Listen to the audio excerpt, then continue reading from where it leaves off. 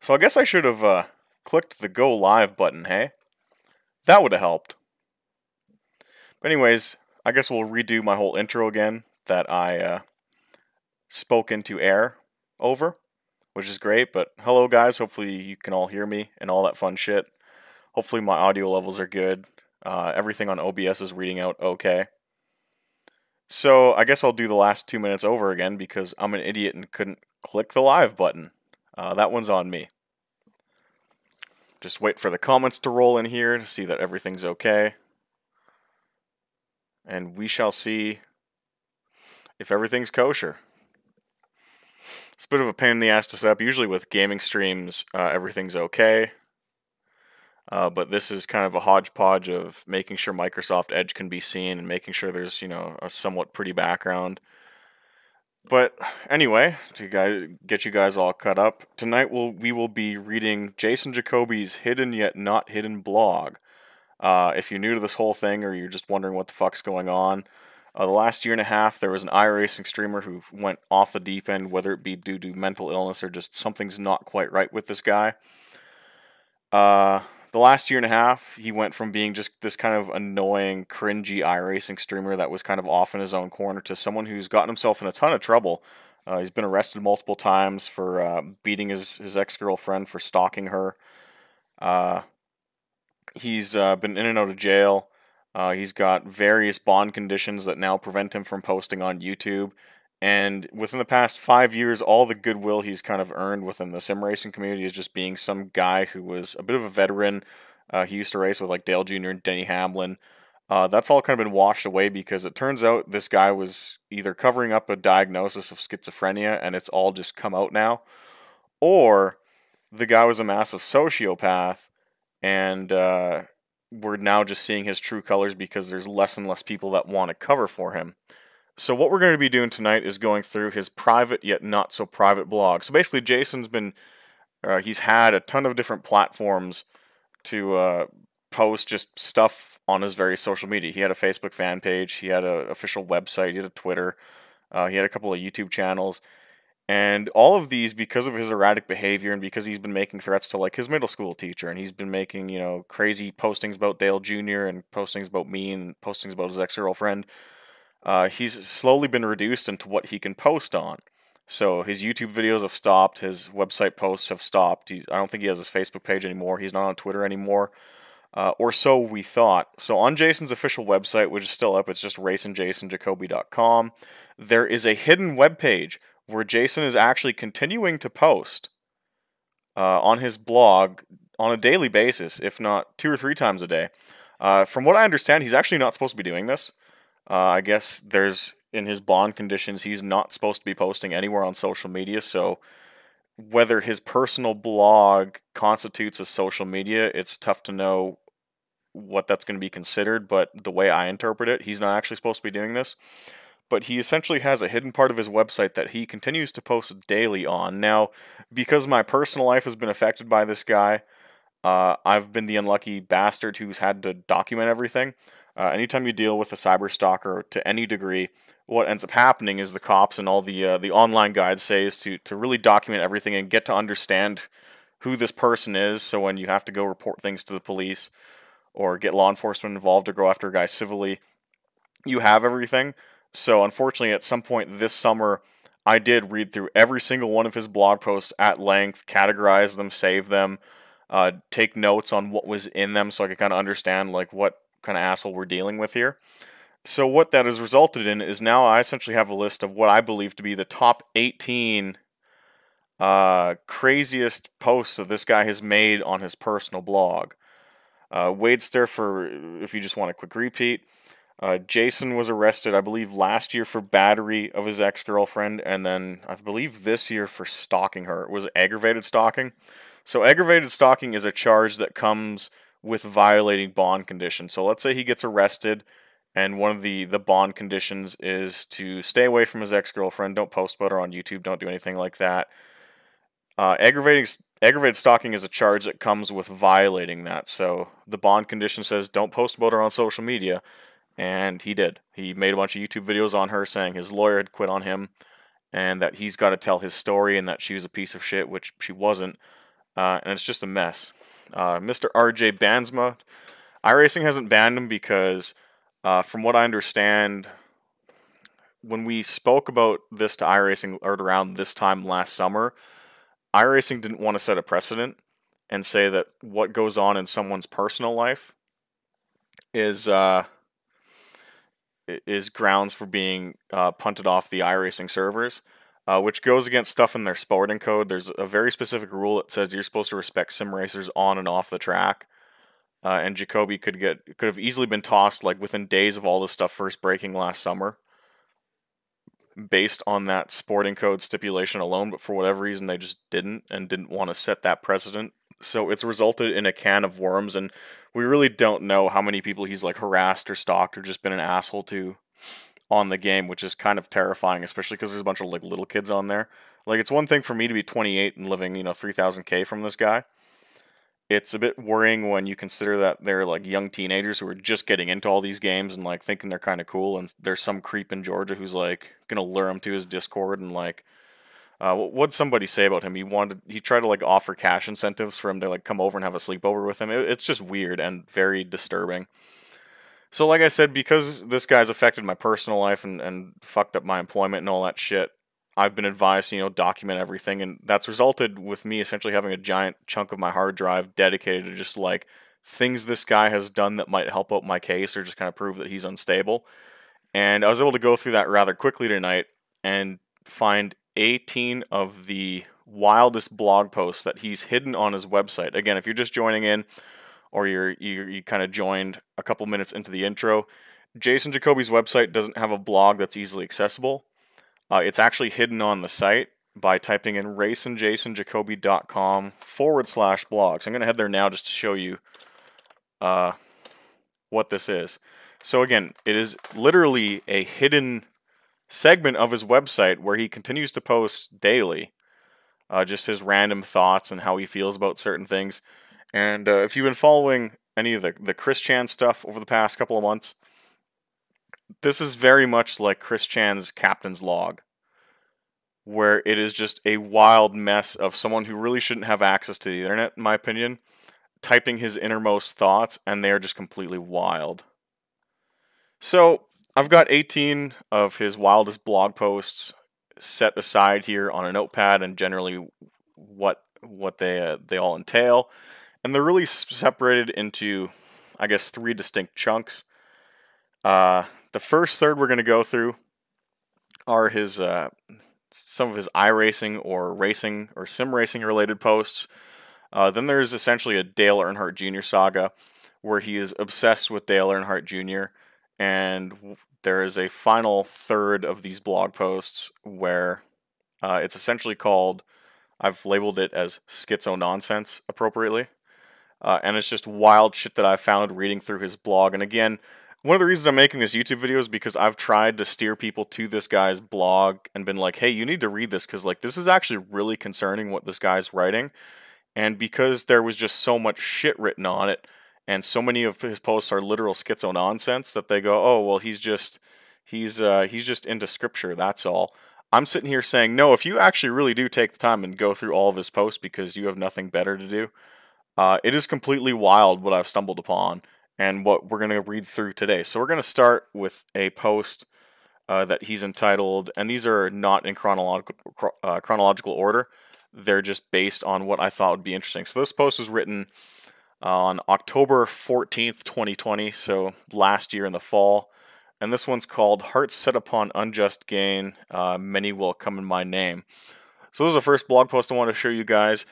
And it actually talks about how Jason believes the entire sim racing community has been after him since 2004, which is an interesting stance. So he writes, there are many phrases that have been widely misused because compliments are a great thing. Brown-nosing, kissing up, etc.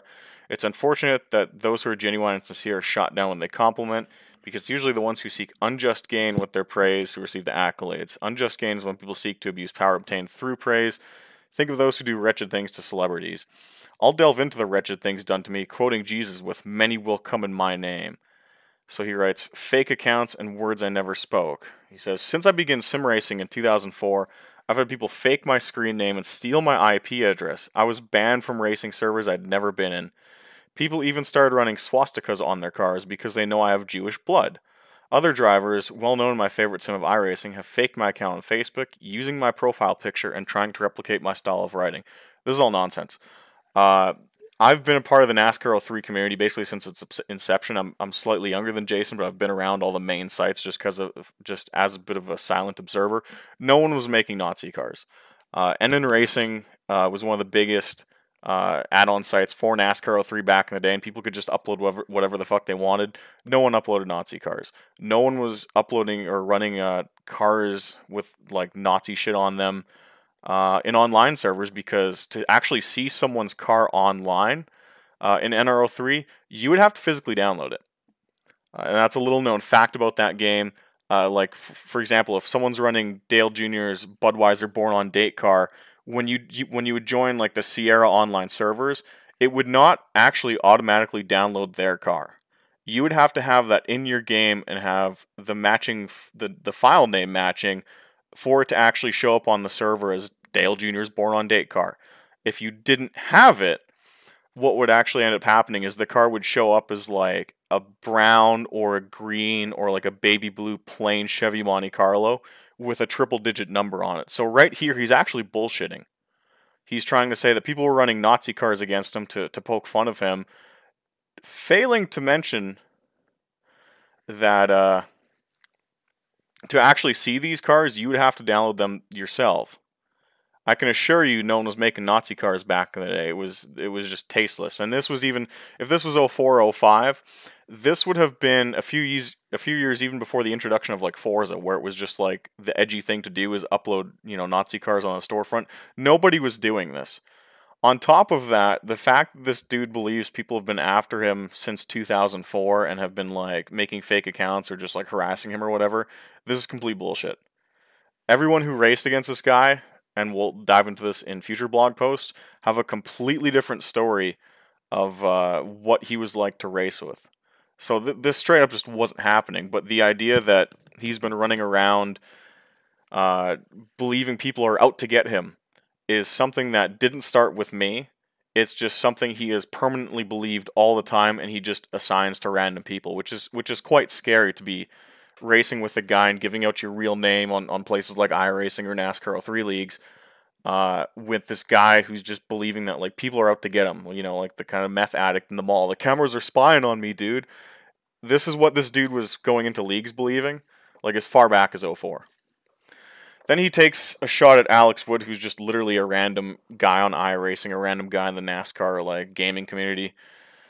He says, "This poor young man has still been so off track. My heart hurts for him, even though he has called into NASCAR America and put words in my mouth that I never spoke. He has made up ridiculous lie after lie about me, and I really do feel for him. He's still featured on my friends page.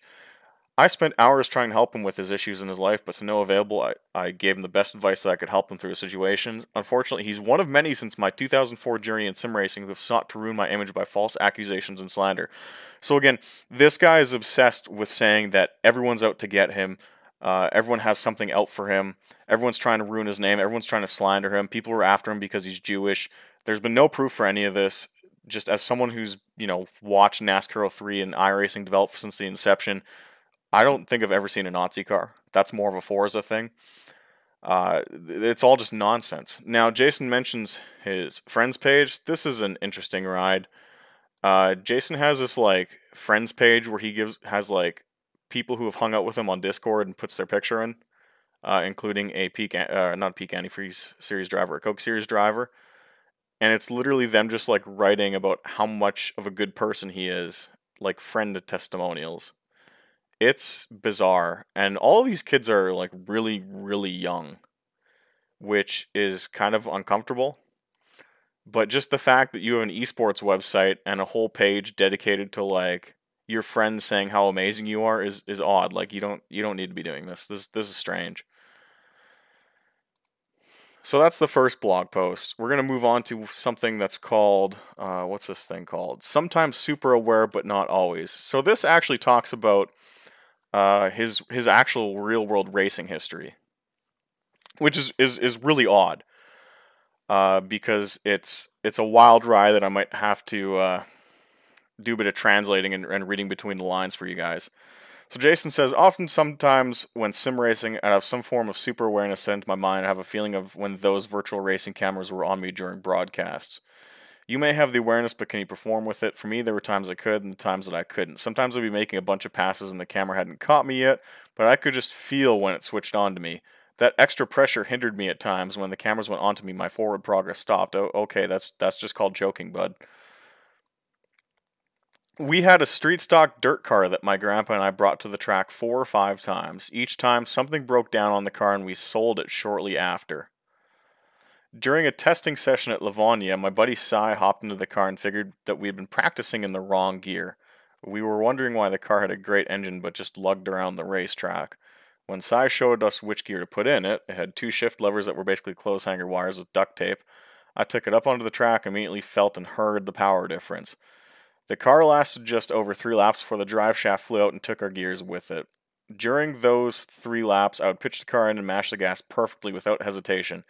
I had an out-of-body experience where I saw the car from my grandpa's eyes. After the wrecker pushed my idling car up onto the trailer, my grandpa said the words I had expected. Your driving brought a tear to my eyes. People in the pits were coming up and saying that it looked like I'd been driving for 30 years and I looked like a veteran. Yet that was the first and only time I ever got to drive the car at speed. As mentioned, it was plagued with mechanical issues for the few short weeks we ran it, and I have no idea who my grandpa sold it to. This is pretty incredible because for the longest time we actually didn't think Jason had any sort of like racing experience, but apparently he did, and I've seen at least one picture of him. I believe it was like a red car that he was just wheeling. It would have been either a street stock or a hobby stock car. It was really nothing special. Uh, it didn't look all that well prepared. It didn't have like contingencies on it or anything. It really was just like a 70s dirt car. He mentions taking it out to the track 4 or 5 times and constantly having mechanical issues. So he's one of the guys, and these happen at every track. There are guys who come out and literally do just run 2 laps in like the first heat, and they blow up and you never see him again. So he was actually one of those guys.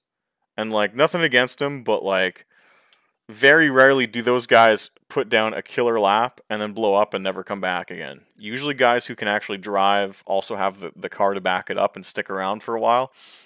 It really sounds like they got pardon my language, but they got kind of Jewed on Craigslist or like a Facebook classified ad, and were sold just like a complete piece of shit car. And took it around the track at half speed, either during warm up laps or like an open practice session, and just blew it up every time. So that there's no way you could gauge how quick a guy was on 3 laps in a car that constantly wanted to blow up.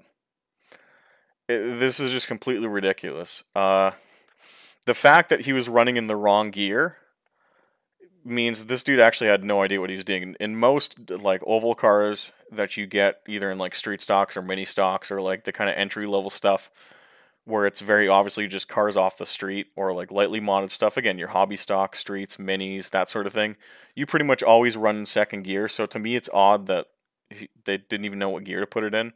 So it sounds like they have no idea what the fuck they're doing. He is one of those guys who just buys a car, sight unseen, shows up at the track, tries to do a few laps, blows it up, goes home, comes back the next week, blows it up, goes home, comes back the next week, blows it up, that sort of thing. There are guys out there like that, and I feel bad for them because it's rough. But that doesn't sound like he was tearing it up on the track and brought a tear to his grandpa's eyes. Like, man, you did 3 laps. Like, that's not even you're not even really got the tires warm yet. So it's kind of ridiculous that he would draw it out into this "look how amazing I was" post. It's ridiculous. He then goes on to say, from perfectly timed computer failures, internet outages, fluke wrecks, hardware failures, there have been a lot of ways I've lost sim races. The loss at the top of my list came during the weightiest race in my then early sim racing career. Ray Alfala, Chris Scott, and myself were gearing up for the DMP 400. For those who don't know what DMP is, it's the Dirty Mo Posse. It was Dale Earnhardt Jr.'s like invite-only league back when NASCAR 03 was pretty big. And it was basically a mix of like actual NASCAR drivers. They had like Keselowski in there, Denny Hamlin when he was young, Agent AJ Allmendinger's another, and it would be like a mix of those guys with just like people in the Sierra servers and the sim community who are really fucking good. I never really practiced much for events and races, but this race was different because Dale was hosting this for us, and now was my time to get into the league because I had been winning races in their open servers against some of their fastest drivers. Ray wrecked out during the race, but coming down to the end, I was solidly in fourth place. I was the highest running non-league member when darkness set over my mind. I had told my parents earlier that morning, as well as that week, that this was the biggest sim race in my life. I adamantly but kindly told them to please not interrupt me during that race, even though they've come in during many other lesser races. I got a feeling just as the race was coming to a close that a caution was going to come out. Shortly after thinking that, yellow flag flew. Without fail and perfectly timed, another stumbling block was set in my path. As we were about to go green for the final restart, my dad barged in with a loud Jason. I reluctantly turned around as I'd mashed my foot on the gas and saw him holding a plate of food. I had been so specific about not interrupting me for anything during this race. I expected to see myself sideways on the track when I looked back at the screen and had to gas brake, so 2-foot magic save hacks, base Jacoby, and lock up to save the car from spinning. I flat spotted the virtual tires in doing so. No, you didn't. NRO3 doesn't have flat spotting, you idiot. And fell back to 11th or 12th by the backstretch. We had just a few laps to go, and I was able to gain only one spot back. I ended up finishing in third place of the league's non-members. Basically, he choked on a restart. His dad knocked on the door and said, "Yo, your fucking potatoes are ready," and that was enough to throw him off his game. So good job, Jason. My psychic or intuitive feeling of them taking the top two non-lead members turned out to be correct, and I was on the outside looking in. I didn't tell anyone what happened in that race until a few years later. So this actually really pissed him off. I mean, I've done hundreds of sim races, and I don't remember a whole lot of them. I really don't. And this was pivotal in his life, that this was his shot to be a somebody and make it in NASCAR, and he choked on the restart because he got distracted by his dad barging in with potatoes. It's kind of based when you really sit and think about it. I was stuck in the mindset of no matter what happened, it was an excuse if you told people what slowed you down. Many racers and people aren't like that, though. The sim racers who transferred into the league were Jim Moore and Tommy Ryan, and no offense to them, but you knew their speed wouldn't set the world on fire.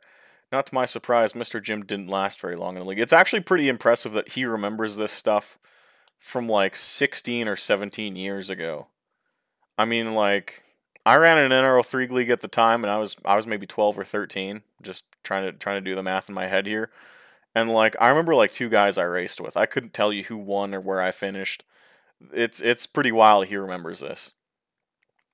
My year or two of persuading Ray Alfalo to try and make Dirty Mo Posse eventually paid off, as he got into the league during one of my hiatuses from sim racing. I switched between dial-up and ISDN. We moved from Colorado to Georgia.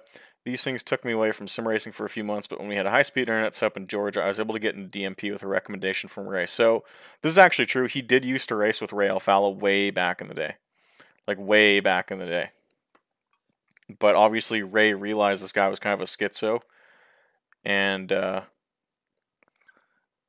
kind of distanced himself from them. But this part is actually true. He did used to race with Ray Alfalo and Dale Earnhardt Jr. It just wasn't very often. So basically, this guy was pretty obsessed with NASCAR 03. Dude, I love sim racing. I think it's great. I love getting excited for league races. I like practicing a whole bunch for them and wasting a ton of my time building setups.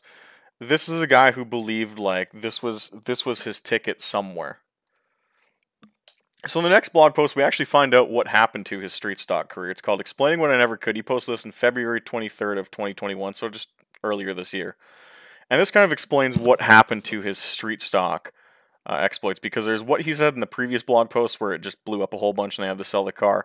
But this actually kind of goes into what really did happen. So he says, I often think of the butterfly effect and how every detail of life had to happen before I was conceived. That's a little deep there. I think of how each human being is given a life that experiences the good and the bad. Looking back at the wars and atrocities throughout human history, it becomes clear that all of those things were necessary for us to be born. I've often experienced a profound lack of control steering me in a direction other than peace, and that's more or less, you're describing schizophrenia, my man. One of those many moments came while I was at my grandparents' house in late 2007 watching my cousin and brother work on the trailer for my race car. As I was admiring them for the work they were doing, I was full of love and gratitude on the inside, yet outwardly I kept being extremely mean to them. My voice was harsh, and I was saying things that were rude. They quit on me very quickly, and I lost 2 of my 3 pit crew members. They never returned, and only my grandpa remained to help me to and from the racetrack each week.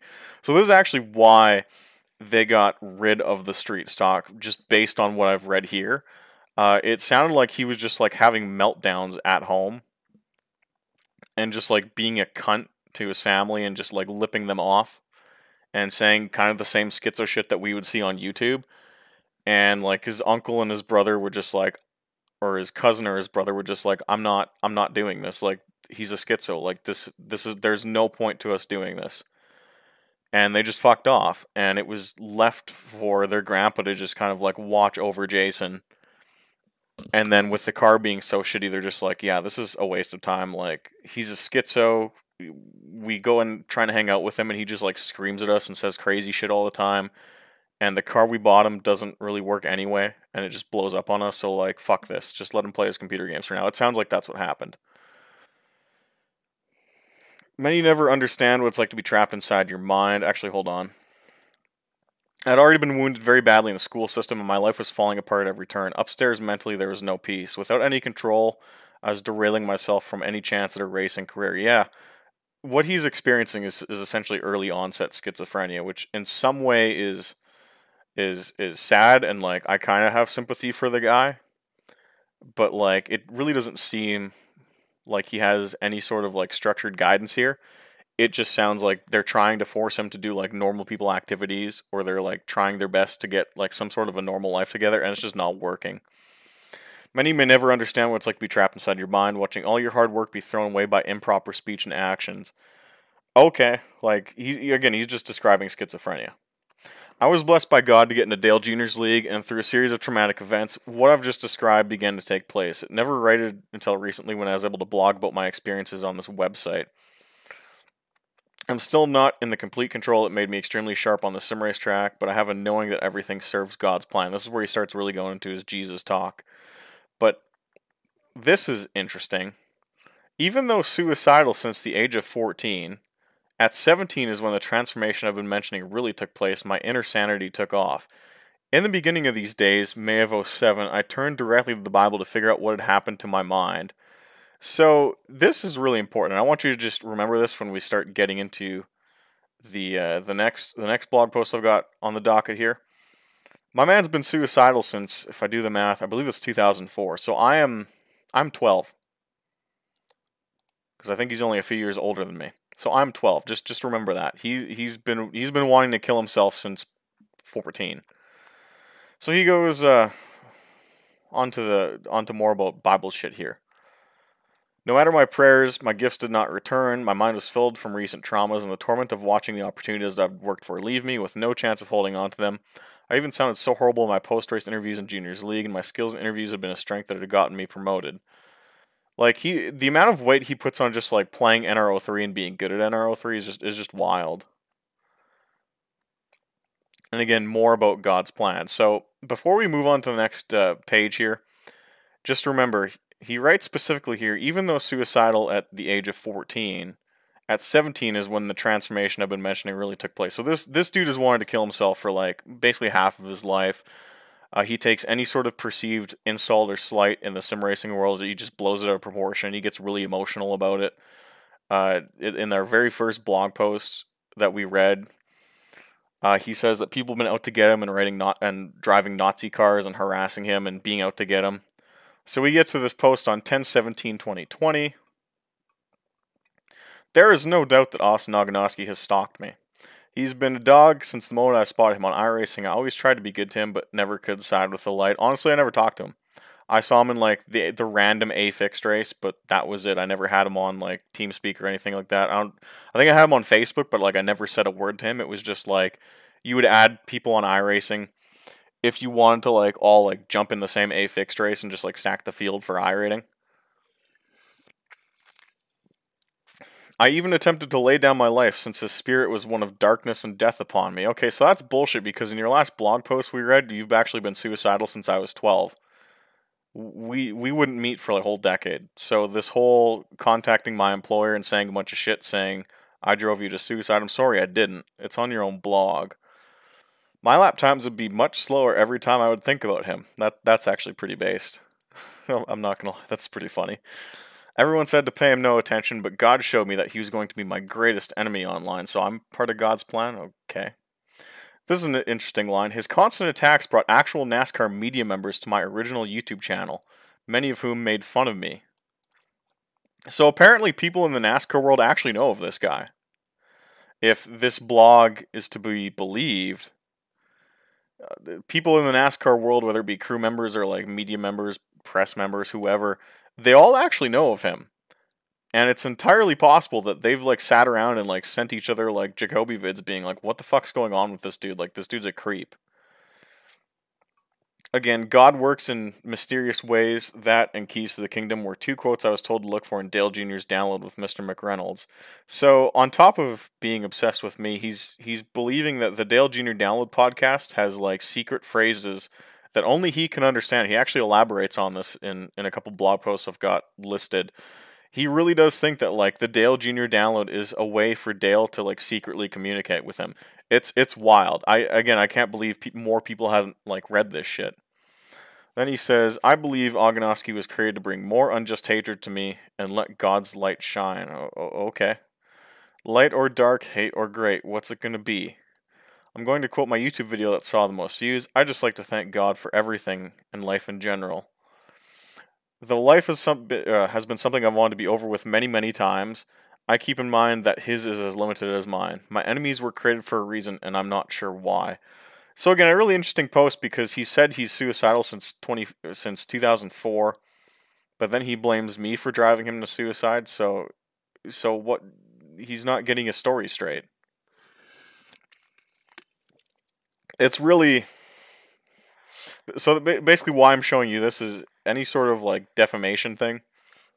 If I'm going to take this guy to like any sort of civil litigation, I can use this blog post in tandem with the last one and be like, look, this dude, made a bunch of shit saying I drove him to suicide, but on all these other blog posts, he's said that actually no, I've been suicidal basically my whole life, and I just assign blame to random people I encounter. And he's been doing that again since '04, where he would accuse people of running Nazi cars against him when the game wouldn't actually show him any Nazi cars unless he downloaded them. It's a trip. So the fifth blog post and the last of this segment, lasting effects from the mental hospital. So for those who don't know, in I believe August of last year, he was admitted to a psych facility against his will because his YouTube videos were just completely off the deep end. And he's blogged about his experience in the mental hospital a few times, but this is probably the most detailed one. So he starts with a preface saying, "My mom and I have undergone long talks to build a bridge towards getting me on the track that's best for me. The following is a story about what took place in August before construction of a better road began. After a series of YouTube videos demonstrating what had been done to me through acts of bullying," so anyone who has called this guy on his shit or been like, yo, you need to stop being a creep and like stalking your middle school teacher, he calls them bullies. So, after a series of YouTube videos demonstrating what had been done to me through acts of bullying, I was admitted against my will into a rehabilitation center here in Gainesville, Georgia. I believe it's called Laurelwood. There was another not inmate, inpatient that was in there with him who commented on his videos and leaked a bunch of shit. So in the center, they mandate you to take medicine. If you refuse pill form, they force injections on you. You are fed junk food instead of health food, and no music is played. Hardly any outdoor time is allowed, and physical activity is limited to pushing the chairs around the lunchroom when the nurses don't forbid it. I was doing push-ups, sit-ups, and leg raises in my room too. I went to the hospital weighing 140, came out at 160. 2 months removed and on a court-mandated injection every month and 2 pills every night administered by my strict father, I'm now weighing in at over 180 pounds, which Jason's a pretty tall dude, so this actually isn't the worst thing. He's actually a bit on the skinny side at 140 and I think 6'1 or 6'2. I've been pushing my body to the point of failure and the fat keeps getting added. These are the results of being a slave to the system when I'm mandated to take medicine against my will. Most of the nurses in charge at the hospital had a problem with refilling my water, saying I was drinking too much water and should get a soda instead. There's no way they said that to him. These were the same nurses who sat around and played on their phones. The system of how we treat people in attitude, physically and medicinally, has gone bonkers. Thanks for 45 pounds of fat, doctors. I told them before they gave it to me that it was probably just going to add weight to me. I don't feel any better by being on a medication I never wanted. In fact, I'm just more of a disgruntled human being living in the broken system of America. So, reading between the lines here, court-mandated injections and forced against your will into a psychiatric assessment facility. This is some pretty serious shit. Again, reading between the lines, for things to get to this point, it has to be pretty bad. I mean, there's a lot of stuff that had to have happened for this to be warranted. They don't just take people against their will every day off the street and toss them into a psych ward. It has to be a complete fuckfest. So whatever was happening in, let's say, August or September of last year for this dude to get admitted and be on court mandated injections, uh, he's in some serious shit. And to even admit that as if it's a bad thing on his blog, again, these aren't just handed out like candy. This is some serious shit. If Chris was on here, I know he'll be on here later tonight to play Halo. He knows the exact medication Jason was probably on, but it is to treat schizophrenia, and I believe it's called Haldol. Does that sound right? I'd have to Google it really quick, but it's something with an H that is for schizophrenia, and in some ways, Jason's right. It was just not working. But it sounds like he was in a serious enough state to warrant it, which like the threshold for this is insanely high. Insanely high. So what again, whatever was happening, there's what we knew in the sim racing community based on his videos, and there's, like the 75% we didn't see, when he'd sign off YouTube. Whatever's happening here is just off the rails. So that shows you how serious the situation was, even just beyond like his crazy videos against like Ray Alfalo for getting him into porn. Uh, for again, just to hit that threshold, like it's impressive. That's some serious shit. So for part 2 of these blog posts, we're actually going to go on to what's called the Dale Saga. So because Jason, as we've gone through already, used to race with Dale Earnhardt Jr., this kind of set him on a path mixed with his like schizo delusions, believing Dale Jr. would hire him. So he's been for years obsessed with Dale Earnhardt Jr. and trying to get him to notice him through video games. And the reason for this isn't entirely delusional. Dale was himself a pretty big video game addict back in the day. He's talked about this on the Dale Jr. Download. And basically, a lot of people that are behind the scenes at Junior Motorsports or just close personal friends with Dale actually got to know him through NASCAR 03 in that private online league. It was just what Dale did. They were all big sim racers in the early to mid 2000s. And Jason saw guys like Brad Keselowski come along and go from just racing in Dale's league to being championship winning cup drivers. He's raced with Denny Hamlin. He's raced with Josh Berry, Martin Truex Jr., AJ Allmendinger. Really the young crop of cup drivers, or what you'd consider the young crop of cup drivers from like the mid 2000s. Jason actually all knew, and in his mind he believed that if he impressed them enough, he would get a ride.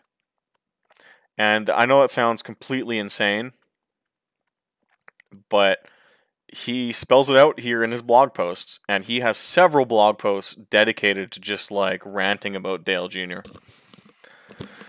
So, on, I guess, March 17th of this year, he writes, as a youngster, there's a lot to be gathered from watching the NASCAR races on TV. You could learn certain lines on the racetrack, obtain a grasp of what the overall audience wanted, and glean what you needed if it was the career path you were given desire to chase. Okay. One of the most important things was learning from the mistakes others were making. You learned from the guys who were given less car control, lesser skill in interviews, and all the other little details. You learned what was appropriate based on the reactions of the audience. So, like, as this dude's watching NASCAR, he's just, like, not watching NASCAR just to hang out. He's watching NASCAR and, like, studying it. So, like, even as a teenager, he's like, I'm going to be a NASCAR driver. And, like, every little interview that's given and, like, every little practice session, he's just watching it, being like, one day Dale Jr. is going to recruit me, and I'm going to be in NASCAR. And I have to take notes of all of this. When my journey in sim racing began, enough mistakes had been made by others, so I learned how to control my car appropriately. Given an eye to see where others were lacking, I pursued developing myself in places that others weren't. Video editing, car painting, putting the fans first place in interviews.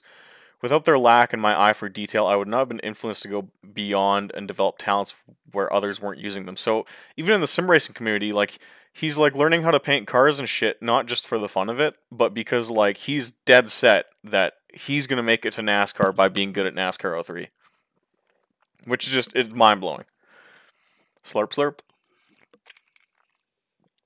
But just as you have to have examples to inspire yourself, you have to have opposition that'll tear you down. This never happened more powerfully than when I was 17. My will to live and my ability to be inspired was crushed. Yes, God owns a spiritual realm, but what happens in the physical influences you internally. After taking such a hard hit at 17, I could no longer make videos, paint cars, speak how I wanted to in interviews. When it came to the driving, I started making all the mistakes I had learned not to by watching others. I started driving into wrecks I saw coming or moving up and down the wrong groove on the racetrack. And losing the intangibles, it gave me the opportunity to climb the ladder in Dale Jr.'s league. So from just reading between the lines, it sounds like the first major like onset of schizophrenia was in high school. And like not only did it just like it fuck his tree up just in everyday life, but like it just made him shit at everything, which like it happens. It's like a Terry A. Davis type thing. While I was going through this mighty internal struggle, the guys in this league that I looked up to so much were hammering me so hard. They could not understand I was trapped in a mental jail cell stemming from very rough situations in my personal life. As expected, I was eventually removed from Dale Jr.'s league, and the career I'd had a passion for was gone. So there's really two things here. Dale Jr. and like his buddies don't want to babysit some like teenage kid who's like going through a schizo meltdown. Like that's not Dale Jr.'s job when he's running a NASCAR '03 league. And like I've said this time and time again, especially dealing with like other leagues, like if someone's being like very disruptive and like just very obviously doesn't have the social skills to be in like an online league and just get along with people, you're not their babysitter. Like you're there to race. Just like if you go to a fucking men's league like soccer or like playing like softball with somebody, you're not obligated to sit there and basically be like a special needs like tard wrangler. You're not. You're there to have fun, and it seems like Junior and like Almendinger and all those guys were like, oh, this guy's kind of a schizo, and we don't have to deal with this if we don't want to, because there's literally hundreds of people who want in our private league, so we're just gonna dump them. To me, it sounds like that's what happened. What's also odd though is that he calls this a career. It really wasn't a career. It was a private league with like maybe a couple $100s in payouts because that was just common back then. I mean, I'd have to talk to someone who was more into DMP than I obviously was because I just kind of watched from afar. But like, this wasn't even esports. It was just like, it really was just like a private league for like all the NASCAR guys to fuck around with and just indulge in their passion for like the sport itself. So the idea that he saw this as like a career when everyone else was just like fucking around and being like, well, I guess we'll all get the boys together on Tuesday night and run the truck series mod and half distance races because like it's fun. Jason was under the belief that like this was a serious deal and every single race mattered and counted and people were scouting him, which was just not happening. This is it right here. This is kind of the defining moment of this whole blog. The reason I started sim racing was to get a ride from Junior, and I only made it to his number 3 car online. I followed the blueprint God gave me until enough was against me and I couldn't. So, this is a guy who, upon learning that like all the NASCAR guys were playing video games online together just for the hell of it, this was a guy who like stretched that interpretation to basically be like the virtual equivalent of like the opening cutscene in like NASCAR '05 Chase for the Cup. So it's like, and based on when that game came out, maybe he actually had that idea. Maybe he saw it as, hey, there's that opening intro to NASCAR '05 where you beat Ryan Newman in a Dodge Viper, and he gives you a ride in his mod team. That's really how that game's career mode starts. Go look it up. I wonder if he saw that and was like, well, maybe if I beat Dale at like a video game online, he'll recruit me into NASCAR.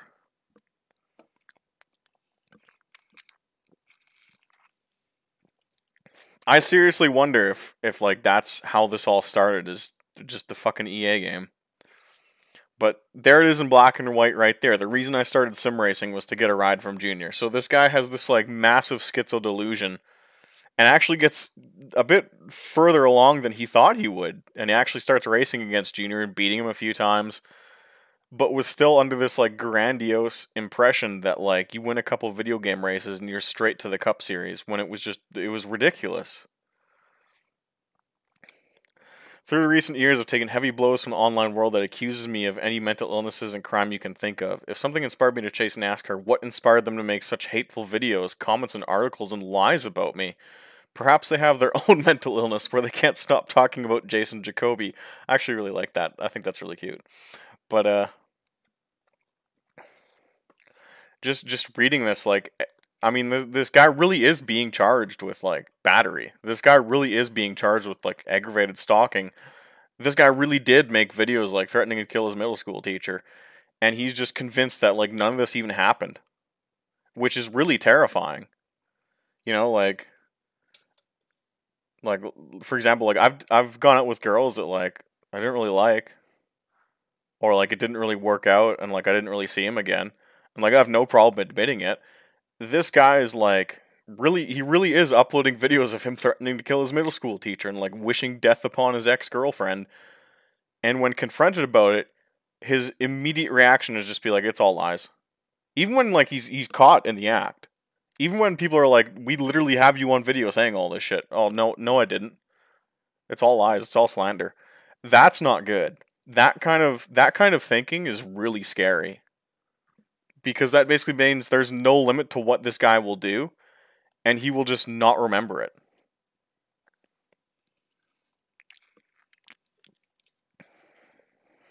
So then he quotes Isaiah 43:4. Others were given in exchange for you. I trade their lives for yours because you're precious to me. You are honored, and I love you. This has nothing to do with anything. In this verse, God is saying that He lays down the lives of others for His chosen. I can only think of all the NASCAR drivers who made the mistakes that I learned from, and all the people who died before you and I were born. People lived hard lives before you and I ever made it onto the scene, and good and bad times shape who we become, our children become. In the end, I give all credit to the Maker. This has nothing to do with fucking anything. On to post number 7, about halfway done here. We're getting close to the halfway marker. I do like how he titles his blog posts almost like they're songs. He has really creative titles, and I actually really enjoy that part of his blog. So this is on 8/11/2021. This is not that long ago. It was maybe a week ago. Week, 2 weeks. Surely Dale Jr. remembers me. We began to communicate with each other through YouTube videos, even though our only in-person interaction came at Sherry and Martin's charity event in 2019. So Jason thinks that like anytime Dale Jr. uploads, Dale Jr. is like sending hidden messages to him that only he can understand. That's not good. Dale didn't hire me on the basis of having no talent. He puts in position those whom he feels will benefit the sport and do good for as many people as possible. He has an eye for talent, and I didn't go unnoticed. Events from the previous post depict offline spiritual events which derailed me from the path I most wanted, but I've learned to use every experience I've been taken through to help educate others. As my eye became more keen to tuning it into a lost dream, I witnessed Dale dropping some quotes as he was gearing up to go green at Homestead. Lay down the law, which was one I was familiar with him saying in sim racing. We communicated back and forth through special phrases in his Dale Jr. download, namely the Ask Junior portion of the show, and all the quotes serve their purpose. So Jason's watching the Dale Jr. download, which I believe it's on TV. Like they actually have the cameras on the faces of like each podcast guest, and he believes that like random shit Dale says is actually Dale subtly communicating to Jason Jacoby. This is unbelievable shit right here. Like this is some next level shit. And again, I go back to what I mentioned at the beginning of this video. There are people who genuinely read this blog and thought there was nothing wrong with it, and oh, Jason just really likes scripture and shit because he's from the South. No, he's actually admitting on here that when he watches like random TV segments with like NASCAR personalities, that they say special messages to him and they communicate with him. This is a fuck. This is a wild ride. And he says, thanks to the messengers who helped relay messages at the onset. So he also believes that, like, I guess his staff, or like the Dale Jr. Download staff, like, you know, all the people who like determine the scripts for the show and shit like that, and just like the subjects, that they're in on it too. I take no credit because God was the one in control the whole time, pouring out remembrance of his lost driver. Surely God also knows the tremendous weight I've been under for many years of my life and knows the inner desire I've had that longs to do good for other people.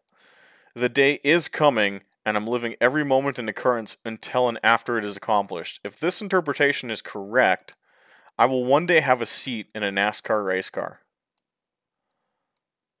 This is some wild shit, man. I'm more. What's this? What's the word I'm looking for? I'm more impressed that my man's watching the Dale Jr. download and thinks Dale is talking to him. And to answer Terry Hell, I think I pronounced that right. The only reason I've really like dug into this deep is because when you do deal with like a cyber stalking situation like this, the police actually do want you to like go through and document everything.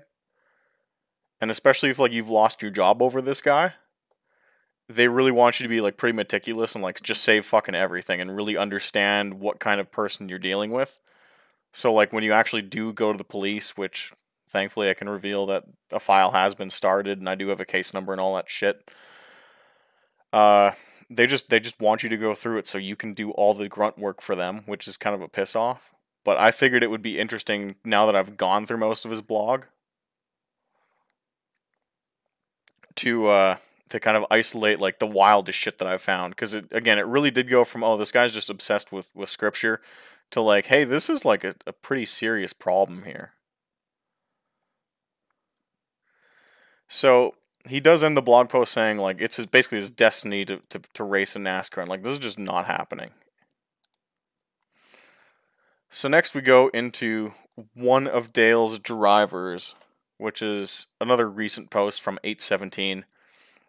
And this is similar to the harassment campaign he conducted against me, where he instructed people to write Slightly Mad and Codemasters and EA.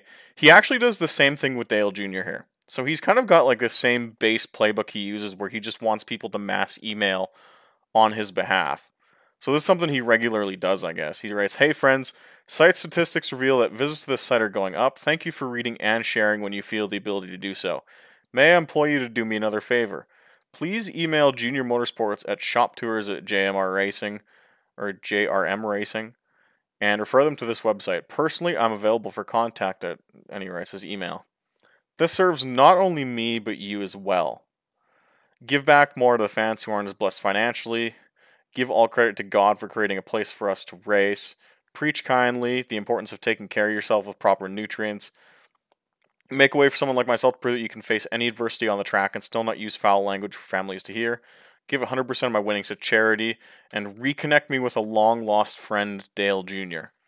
As of now, I'm using a flip phone for all my cell phone needs. Though I used to respond to up to 50 messages daily, I found that's much more helpful to preach to many people at once. One-on-one communication is appropriate at times, but messages contained within these blogs are meant for the masses.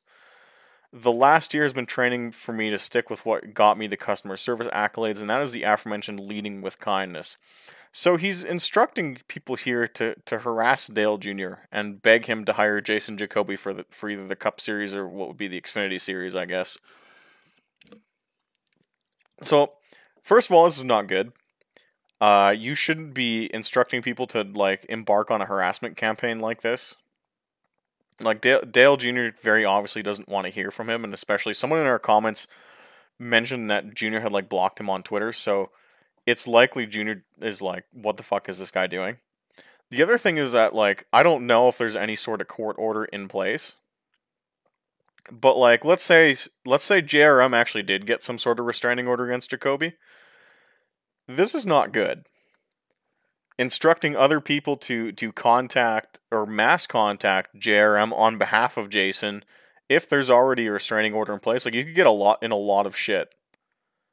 If like you're one of Jason's like few, for example, like guys left from his Discord and you start like hitting up JRM, you can get yourself in a lot of shit for like following through on this. But it kind of shows that like Jason has this, I guess, modus operandi of, I guess, getting what they would call flying monkeys to like do his dirty work for him. Like first he wants, he wants everyone to donate to charity water, and then he wants everyone to write SMS and get me fired. And now he wants everyone to go contact Dale Earnhardt Jr. and write messages to his race team shop begging them to hire Jason Jacoby. It it seems like this is what he does. And again, that's really not good. That could get him in a serious amount of trouble already. So this obviously doesn't let up. We go on to our next post, and it's just called Hey Dale, and this one's really recent. It's the 23rd today. This is actually posted on the 19th. He says, Howdy Dale, I'm sitting here just twiddling my thumbs. I'm just waiting for you to give NASCAR's best driver a shot. I'm writing blogs that preach about what NASCAR's lacking, and I'm just waiting for you to put me on TV. I'm just waiting for you to give some talent a shot and make a good investment. Even better than buying Mike Davis a boat.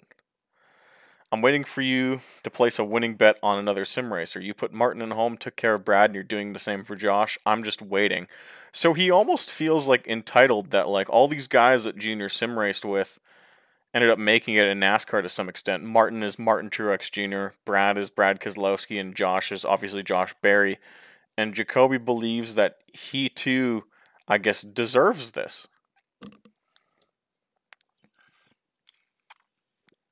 Which is why he continues to harass and beg Junior basically for a job, which is just odd. We then move into a blog post called Why in This World.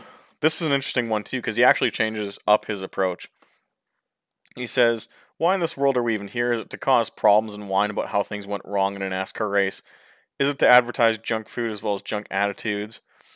And then instead of asking Junior for a ride, he actually goes after Joe Gibbs Racing instead. This is really interesting. He says, it's widely accepted that Denny Hamlin isn't that smart. He's very instinctive on the racetrack sometimes, but not very likable in most of his out-of-car appearances. He whines about all these first-world problems, acting like losing a race is the biggest deal in the world. If Coach is a righteous man, he'll pick me to deliver good messages and interviews. If Coach doesn't care, then he can keep Denny and let him continually deliver his stupidity. I like that. Because it's a FedEx reference. I like it. The best NASCAR driver hasn't even gotten a shot. I'm telling you that I'm the one to bring it international attention, but maybe JGR cares more about winning races than doing what's right. Keep Kyle in the M&M's car, catering unhealthy foods to children while having a mouth of foul language. If there's anything to be upset about in NASCAR, what happens on the racetrack is in last place. It's what is displayed in their attitudes when they walk by the fans and the words they so frequently speak in their interviews. And then he gets mad at M&M's because it's candy and they shouldn't advertise candy because candy's unhealthy. So he's sitting around believing that like not only Dale Jr. is writing messages to or sending messages to him in the Dale Jr. download that only he can understand, but like he thinks that like, well, maybe if Jr. doesn't hire me, maybe Gibbs will hire me. And this is a 31-year-old man who's like really hasn't accomplished anything beyond being like a somewhat, I guess, okay successful iRacing streamer. Like it's really weird.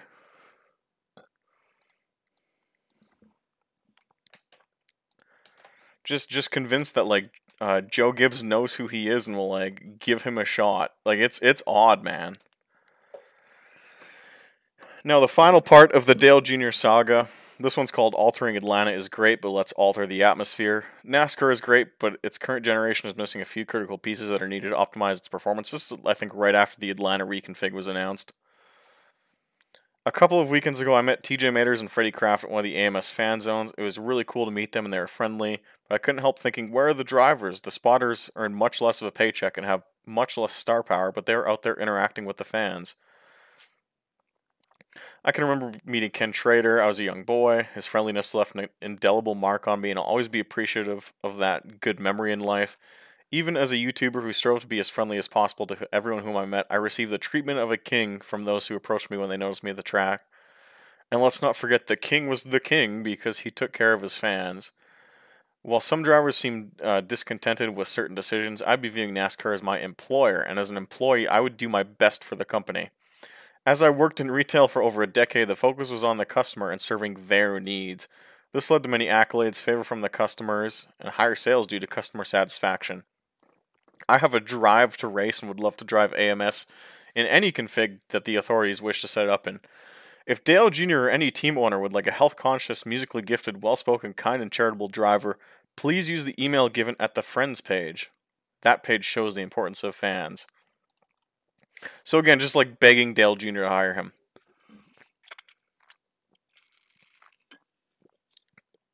It's wild to read.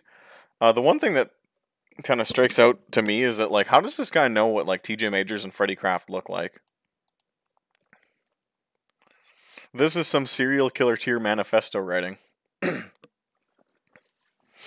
Yeah, like I said, when I've shown this to certain people, they just see it as like scripture, and they're just like, "Oh, he's one of those like Jesus freaks, I guess." You actually have to go back like a few pages and really like split hairs into his blog to see how demented it is sometimes. Just like, so that's 5 or 6 posts just over and over again begging Dale to hire him. Like, it's weird, man. He also demonstrates in this post his obsession with customer service. So basically, this whole time this guy's been like on YouTube, he's always worked like random jobs that are just like retail focused. So like he's worked at like Domino's Pizza, he's worked at like Big Lots, just like really entry level shit. And he's just become obsessed with like, look how great my customer service is. It's the best. No one has better customer service stories than me. I get 5-star reviews on Google all the time, and he like uses this as justification as to why he should be a NASCAR driver. So it's really odd that like this is really all he can say for himself is that like, well, I worked at Big Lots and like I got a couple 5-star reviews on Google, so that means I'm the best at talking to customers. It's it's it's very narcissistic, but like the worrying kind. Like it's a level of delusion that is quite scary in my opinion. Catholic Kavanaugh, yes, I mean you'll have to watch the VOD of this when it goes up, but in his earlier blog post that I mentioned on the stream, he did drive a street stock for like a few days, and it blew up on him a bunch of times because they basically just bought a piece of shit car, and then he screamed at his family members who helped work on the car because he was a schizo, and they all just said fuck it and just let his dream die. So now we move on to stage 3, which is Domino's pizza outbursts and other schizo nonsense. That's just what I have in the notepad document here, so we'll change the background. So this next one's called Open Letter to Domino's, and this is in the middle of 2020. This is really deranged. One of my favorite ones, actually. Or, actually, this is in December of 2020. So, as a lot of people know, Jason kind of became infamous on iRacing as a streamer for being like this, just really obsessed with Domino's. They didn't actually like pay him or sponsor him. He worked there, and he thought he would just shill for the company he worked for because it was just something to put on his car. But eventually he quit there after 3 or 4 years. And now he's just extremely pissed off at them. So he's written a couple blog posts just shitting on the Domino's pizza he worked at. So, over the Christmas holidays, he wrote an open letter to Domino's Pizza. Dear Domino's, as you now sponsor a driver who runs a whorehouse out of his home, I have yet another reason to root against you. Don't mind the fact that drivers already don't represent the sport very well. Not many are happy to engage in media interviews, and they typically focus only on race results rather than the fans and sponsors paying the bills. But it's what you're doing to the fans that hurts the most. You are selling junk food that contributes to them being overweight, out of shape, and less immune to things like COVID-19. Not only that, but you fail to tell customers that your drivers, with the exceptions of Denny Hamlin and Bubba Wallace, earn less than the minimum wage while on deliveries. In my case, while on deliveries, we made $4 per hour and a very small mileage fee. If we weren't tipped, we burned up tires, more fuel, and motor oil for less than minimum wage. You're just like the sport you have a hand in polluting. You put your profits over consumer health and don't give enough credit to the ones who keep you running. I hate Domino's Pizza because their crust always tastes like cardboard. So I'm neutral on this issue, but opening the open letter by saying you sponsor a driver who runs a whorehouse out of his home, I don't think that's the right approach. And this is what I mean, where even if like the last half of the blog posts I've read so far are just kind of like, moderate schizo nonsense. This is pretty wild. He really doesn't like Domino's anymore, which is odd because obviously this is now how we knew him, and we knew him as the Domino's guy on stream, and he's not happy with them. I don't actually know which driver he's talking about. I think it's Hamlin, because I know Hamlin's been on the dirty a few times, but I don't know which driver he's actually talking about. But he's mad. He's really mad at Domino's.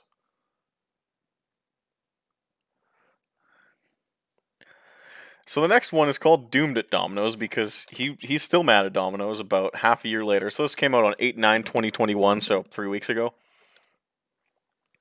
So his preface, he writes, "Through my dream and prayer in my late teens was to start eating healthy and working out. I was wrestled down by the effects of life circumstances that took me off my desired path.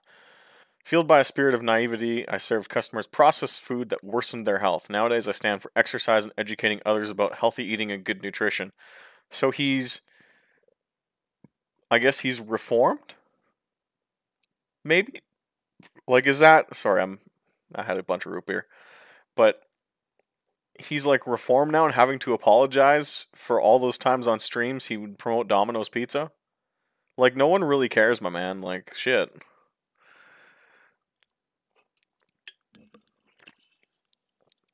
So, he's really upset about a Domino's coworker he had.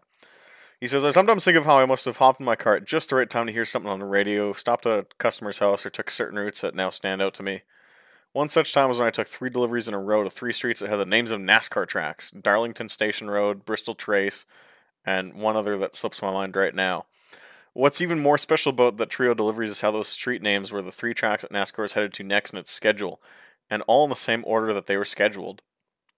So this is what a lot of schizos do. Uh, they try and like find patterns where there aren't any. So like he'd be driving and be like, "Oh, those 3 streets have the same names as NASCAR races." And instead of being like, "That's like a really cool coincidence," and just kind of respecting like the math involved for like a coincidence like that to play out, he'd be like, "No, this is actually a sign from God."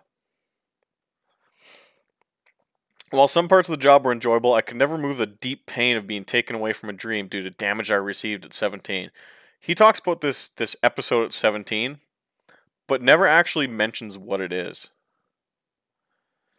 Throughout all my deliveries, I never felt like I really had a purpose there. Day by day, the feeling grew worse as I continued to face battles in the online and offline worlds.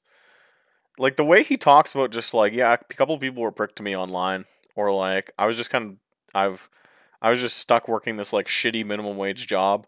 Like, everything has to be like dressed up as if we're like, as if he's writing his own Netflix documentary, really.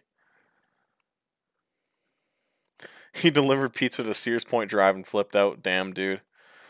I actually got offered the job at Domino's when their general manager came into Big Lots. After a couple of transactions, he begged me to come just down the street and work for him. He said that they could really use customer service like the kind I provided. So again, this like narcissistic delusion where, yeah, I got a job at Domino's and like I was working at Big Lots and this guy came in and begged me to come work for them and he saw my 5-star reviews on Google Earth or Google Maps and that I was the number one customer service person at Big Lots and they just needed to have me on their team. Like, bro, that's not what happened. Like, you probably just like applied at Domino's Pizza. Like, it's a theme on these blogs that like everyone who encounters him and when he tells the story, he dresses it up in such a ridiculous way. And you just kind of have to learn how to read through that. So after making the jump from cashier to pizza delivery driver, I was ready to roll. I was so excited to provide great customer service to people. There it goes again, that kind of narcissistic part, and make them happy that they ordered Domino's. Like, he almost goes into this mode where he's like stuck just like repeating the lines over and over again from each customer. As it went on, however, my manager could not have put me with a worse trainer. Can you relate to being around people who dampen your day? One of my best friends was just telling me of her negative surroundings at work. Yeah, that happens all the time, bud. When I embarked on my first ride along with my coworker, my intuition was telling me to keep quiet, but there's always been an override that painfully breaks through what my intuition tells me, and I have now come to trust God when I feel that I've betrayed that sense of knowing better. I cast my pearl before my swine and began to tell them of how excited I was to deliver and make people happy. Every time I spoke something positive, he came back with the most unenthusiastic and negative response. It was a typical moment of light versus dark. So so my man's just like going on like his first delivery run. And he's like, man, I'm so excited to work for Domino's Pizza and deliver this awesome pizza, the best in the nation. And the dude in the passenger seat's like, oh fuck, we hired a schizo. Like, that's how that conversation went. After telling me how crappy our customers were, he then went on to tell me about what made him excited at work. Sexual favors from the female customers. Based. After a few hours of riding with him, my enthusiasm for the job was pretty much shot, and the darkness I received from him stayed with me during my 3.5 years at Domino's. So basically what happens is Jason and this other dude is training him get into a car.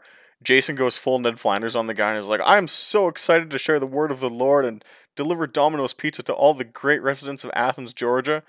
And the guy looks at him and is like, dude, we're making $4 an hour, and like I'm happy if I get a blowjob from one of the chicks I deliver to. And then for the next 3.5 years, Jason hated Domino's pizza. That's what happened. That's what I've read. The person who trained me had a great habit of making me feel worthless, with constant remarks of how he was a better driver than me and how I couldn't drive worth a lick. He saw it as friendly joking, but there were times it dug a little too deep. So, throwing it back to the very first blog post I read here, and how Jason would write that everyone's been against him since 2004 and been driving Nazi cars on NASCAR to push him over the edge because he's Jewish. This is another one of those situations where like the guy who's training him is just like, yeah, it's fucking Domino's. Like this isn't a difficult place to work at. It's just delivering pizza. Just go where the address says. Jason interpreted that as this guy being like out to get him and against him and ruining his life, and made him hate Domino's. Which is very strange because at the same time, Jason is like just shilling the fuck out of Domino's on his YouTube streams. So like he hates Domino's pizza from like the first day he started working there, and he still like made it part of his like identity. Every time he said he was a better driver than me, I would kindly say, "I don't doubt that you are." Okay. He came over to try my simulator, and of the dozens of people who tried it, he was the only person who experienced motion sickness.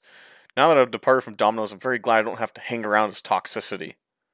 All the like that sure showed him like, yeah, he tried your shitty iRacing setup and was like, wow, I kind of feel sick because that's what happens with VR, and use that as justification for getting out of that environment. Well, he did like my sim rig, so fuck him. Like this all this dude thinks about is I'm gonna make it to NASCAR playing NASCAR 03 and iRacing, and if someone doesn't like NASCAR or someone even remotely criticizes me, I'm gonna stalk them and get them fired from their job and smear them online.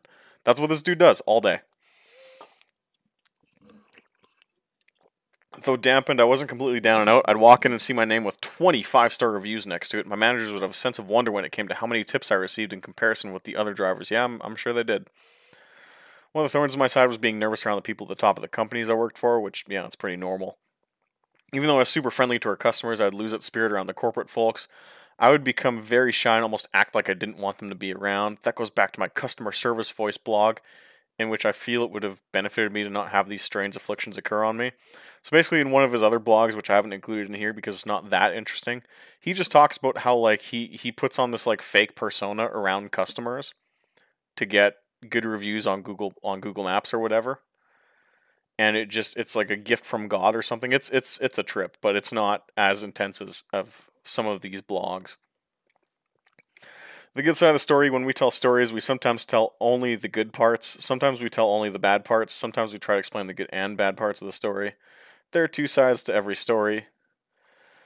Plenty of bad things happened while I worked for Domino's, and there were some pretty funny things that happened there too, but to some of the good of it all, I'd have to say this. I met the gentleman who helped me get in touch with my sim chassis builder. My carbon fiber seat prayer was answered while working there.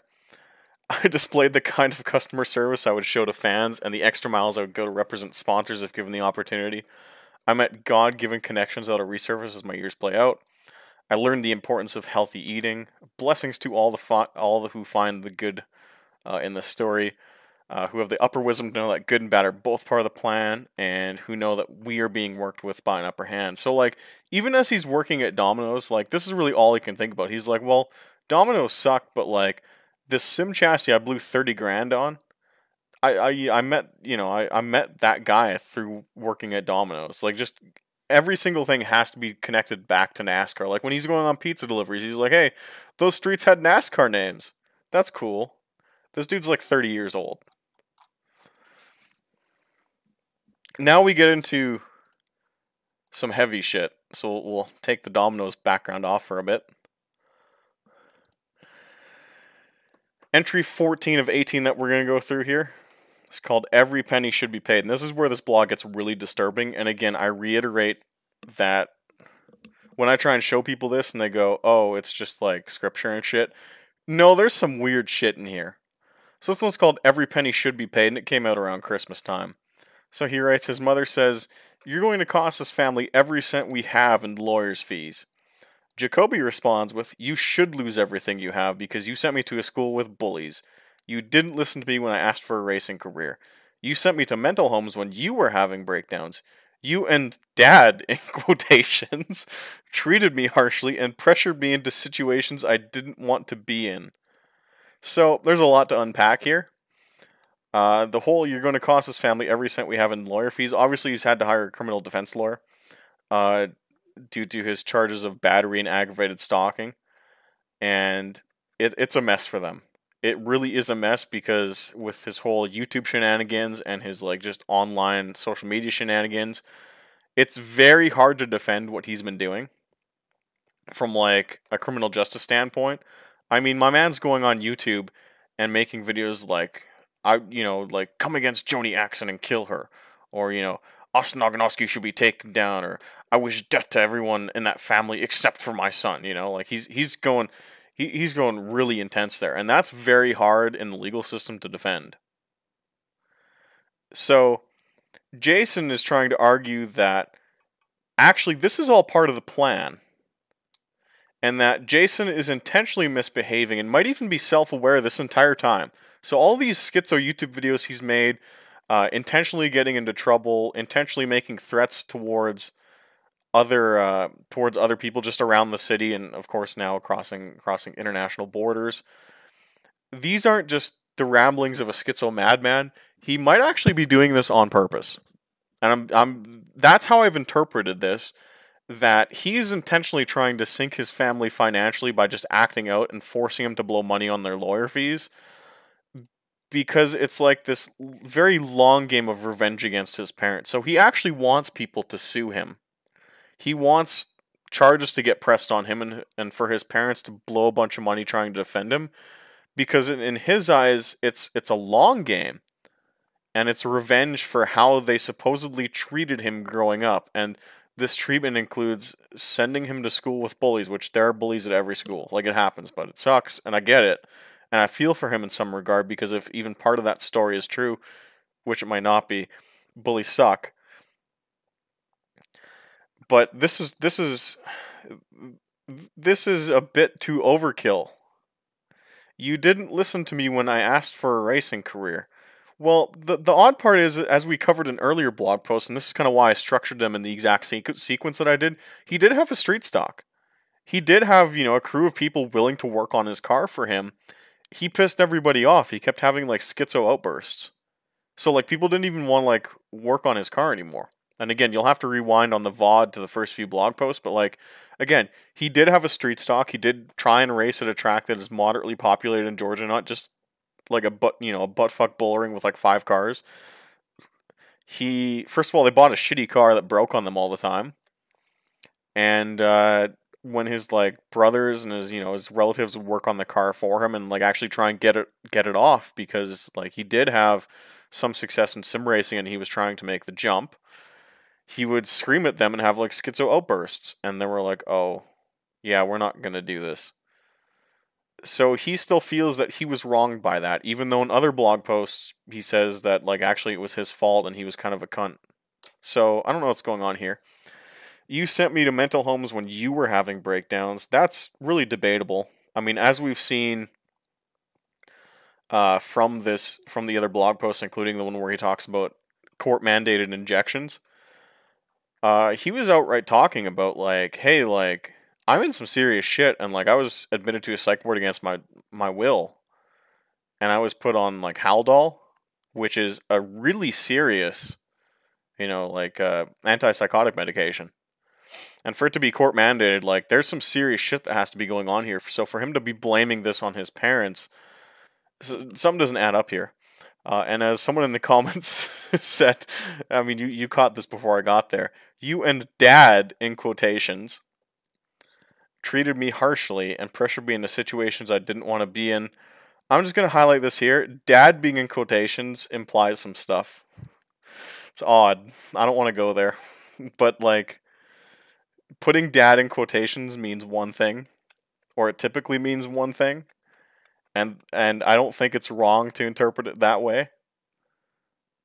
But I would not, like my dad is my biological dad, and I would not put my dad's name in quotations. I would not write Brent in quotations. There's one reason you do that. So, of course, Jason actually has comments enabled on the site, and a couple of people are just like, you're a fucking idiot. Right? Like, Eric John Katozi is Mr. Based here. You're an idiot. Yeah, that's about right. So again, this blog post almost kind of implies that he's intentionally getting himself into trouble to be malicious and to enact revenge against his family, who are trying to do the right thing by paying for a criminal defense lawyer. But he is intentionally sabotaging their efforts just to get back at them, which is it. Oh my god, what a fuck. So we move on to blog post number 15, gridding the invisible path. This is interesting. And again, this was posted 8/16/2021, 2 weeks ago. Not too long ago, things began to correlate in every aspect of life. The grid lines began to appear when I would wake up and rise from my bed sometimes. My mom had been talking about Crying Elijah and the crystalline grid. I don't know any of these things, and I went to a Catholic school. So reading this is just a fuck for me. Cryon, to my knowledge, is one of those speakers who helps her rise to her higher self. My mom believes that we create our own destinies, but she can't even get over her own anxiety and dark nights of the soul. I hope to see my mom happy one day, and I'm not here to bash her. Rather, I'm here to share a story about the grid of life.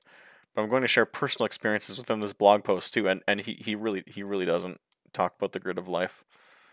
It's just a story about his mom.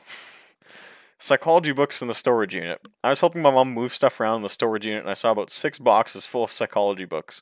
Seeing this brought me back to a very dark time within my own mental storage unit. It reminded me of how my mother would take my little brother and I to family therapy when I was maybe 5 years old. Interesting, dad in quotations is not written anywhere near here. It created a stigma that there was something wrong with us. I asked my mom why family therapy was such a big deal to her, when going to these sessions was something that actually depressed me. Her response was, we have to fix every issue in this family. This is actually quite sad, because it sounds like his mom, even though she had like her own screws loose, she kind of recognized that like something was very wrong very early on, and like she was trying. So she really did try, and the wheels just came off. In my young eyes, as all my brothers, who hardly even remembers this, there wasn't anything wrong. My mom was just making up problems that didn't exist and forcing us to solve a problem that she had created. Again, dad in quotations mixed with this, it gives interesting undertones. But it does sound like she had some awareness that like my eldest son is a mess. This is not going to play out well, and like I need professional help. And it sucks because it just didn't work. But this is where things get really wild. Nowadays, she apologizes and says that's just the way we thought back then. When she says we, she's talking about the adults and psychologists who make up problems when there really aren't any. My mom doesn't believe I'm mentally ill anymore. She's woken up to the fact that so many commercials exist to make you believe you have some type of disorder. Last night, Davina and I were talking about the power of advertising when it comes to things like Wendy's commercials on TV. I just want to go over this again. My mom doesn't believe I'm mentally ill anymore. I have questions. I have a lot of questions.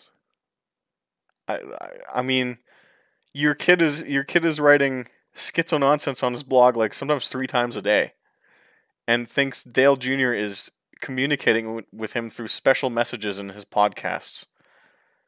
And your mom doesn't believe you're mentally ill. I just have questions. I have a lot of questions. I say this over and over because one of the biggest life lessons is repetition. When I see another go-kart in my path of the local karting tracks, I think of how God has placed it there. In like manner, he has put a path for me to get around that cart, and I can only follow the predestined path. In the internal and mental sense, this is the same for emotions. God will put certain emotions in your mind, leading you down the path he desired. It's an invisible grid on which we travel, just like the wire map you see when painting cars in Paint Shop Pro or Photoshop. Oh my goodness. This is a fucking ride. Oh wow, that's an interesting person to show up in our chat. Hello, Mr. Land. Greetings from, I believe you're in Florida right now, or you're on your way there. Hey, Austin, have you ever actually talked to Jacoby before? I mean, like an actual direct conversation over voice chat? No. Never. I think I had the brief Facebook interaction I did with him earlier in 2020, where he just like asked for my address. But yeah, I think David's got a pretty good grasp on the situation. Like this is gonna be some Chris Chan shit, and I hope it gets dealt with. So there are two things to address here. We've gone over one where the mom says she doesn't believe uh, he's mentally ill anymore, which is just interesting. That's an interesting stance to take. But I think people probably missed Davina here. Who is Davina? So what kicked off most of this like Jacoby horse shit in the sim racing community is that like his girlfriend slash baby mama slash chat moderator. Obviously, she eventually got away from him and got sole custody of their kid. So Davina is his new girlfriend. So like this guy is like out of money, delusional, believes he's gonna get recruited into NASCAR. Is writing on his blog schizo nonsense every day. He's like, I believe he's the guy behind trying to hack into mine and other people's accounts in sim racing. There's been a lot of account breaches. I think we're up to 11 now between myself and the others, where someone from the Atlanta, Georgia area has tried to bust into their address. Or not their address, sorry, but like their online accounts. So like he's got all this shit going on. He's got himself a new girlfriend. And meanwhile there's like he's already had a child and he has nothing to do with it. Like that's really the crazy part of reading this blog is like this reads like a 15 or 16-year-old who's just like obsessed with NASCAR and is just like kind of schizo. But then you realize this dude's like 30 years old and like has a kid and like has nothing to do with the kid. And like while he's writing this shit and just being like a schizo on his blog, there's like, a whole family that's been like affected by this guy and like have been really messed up by him. And Davina is that girl. It's someone I believe he met either at Planet Fitness or possibly the Psych Ward, which YOLO, hashtag YOLO. But like it's really crazy to me that like my man has a girlfriend while writing this shit, you know?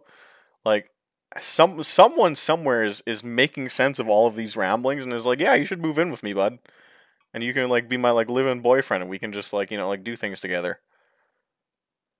While he's like writing the schizo nonsense and you think this blog post was bad about life being just like the wireframe in Photoshop. We're gonna go to Trump's toilet and Biden's bathroom. This is my personal favorite blog post. Because this is some shit. Both figuratively and what's the other one? Not or I should just say not just figuratively. You can tell it's 1 a.m. So there is a spirit of seriousness regarding politics and leaders of the world, but I often think of how everyone uses the bathroom. At the podium, you have a man or woman who poops and pees. In the audience, you have members who poop and pee. And from those humans in the audience, insults are hurled out of their mouths and into the ears of the man or woman at the podium. God created the bowels, and he in caps, created the spirits, especially the spirit of seriousness. And of course, God created man and woman. And so we shall go as is prophesied about us, attacking one another until God's good-feeling spirits are brought forth and put into all people. Yeah. So my man often thinks about how you take a shit and how I take a shit. and how David Land takes a shit, and how Trump and Biden both take shits. This man is 32 years old and has a son that he doesn't see, that he doesn't pay for, and is living with his girlfriend right now, who is just totally on board with all of this. And the entire community that he lives in like knows this guy's off his rocker and is probably going to hurt someone in the future, and has already potentially hurt someone in the past. I know we gotta wait for the justice system to play out, but like, you don't just get randomly charged with battery. Yeah, this is some actual literal shit right here. My man is constantly obsessed with the fact that people shit. That's it. That full stop. That's it. Jason Jacoby thinks about you pooping. I'm not saying anything that's a lie. It says it right here. So this is wild. And again, like, it's because his blog is not accessible. You have to manually type in the address. This is just wild. It's really wild. This is something almost nobody knows about, but like myself and a couple others who, again, have to monitor him to see what his mental state is in, and to archive it for the police and all that horse shit. We've been watching this for like almost a year now. These just wild posts. So some days I wake up in the morning and I check Jason's blog and see that, yep, he's fantasizing about Joe Biden taking a dump, and he's probably thinking about me taking a dump too. It's great. 2 posts left. This one's called A Fresh Attitude on Money. Davina and I usually acknowledge that God gives us money when He needs us to have it. It isn't necessarily something that we need, but it's something He'll provide us when He needs us to have it. Again, like, my man spent years like uh, introducing people to who Mackenzie was, and posting on his Facebook page, being like, "Oh my God, we're having a baby and starting a family together," and making her a part of his Discord channel, and introducing people to her on YouTube as his chat moderator, and the girl working the cameras, and this how do I put this? He really made a tangible effort to like start a life with this woman and like include her in a lot of shit. And now that she's run away, like, it really hasn't sunk into him that like this is actually just pretty serious fuck that you're in. Like, you're a 31 or 32-year-old man with a young child that you're not paying for, that you don't see, that you're not allowed to see. And you are going on your blog and just expecting people to understand that you have a girlfriend now. After everything. Like, you're being charged with a couple of different crimes that are extremely serious, in terms of battery and aggravated stalking. Like, you can't just, don't just get slapped on people. That's not how the police work. You're in some really serious shit, and it comes after years of like trying to make this girl like a part of your brand and your identity, both online and off. And then you just go and you write about how you and your random girlfriend that you picked up from Planet Fitness are poor. It's an odd flex, and it's probably the most disturbing part of this, because like there's a kid in Georgia now who, like, this is his dad. And it's really fucked up, and there's a young mom in Georgia who's like 22, 23 years old, who's having to raise a kid, and this is the dad. And she's going to have to explain this to the kid when he comes of age one day, that like, your dad was some like esports schizo who just years after you were born like fucked off to live in some like really poor part of Gainesville, Georgia, to sit around begging Dale Earnhardt Jr. to recruit you into NASCAR, and telling people on your blog that you were poor. Like, it's really sad and just fucked up, and it's really disturbing. You wouldn't exist if you were necessary for God's plan. Beyond money, you are given what you need when you are needed to receive it. This includes everything like thoughts, feelings, food, knowledge, wisdom, spiritual powers. Every time you've ever had a thought run across your mind, it was put there trillions of years before you came to be. Every emotion, every person, every instinct, everything. This has nothing to do with anything, really.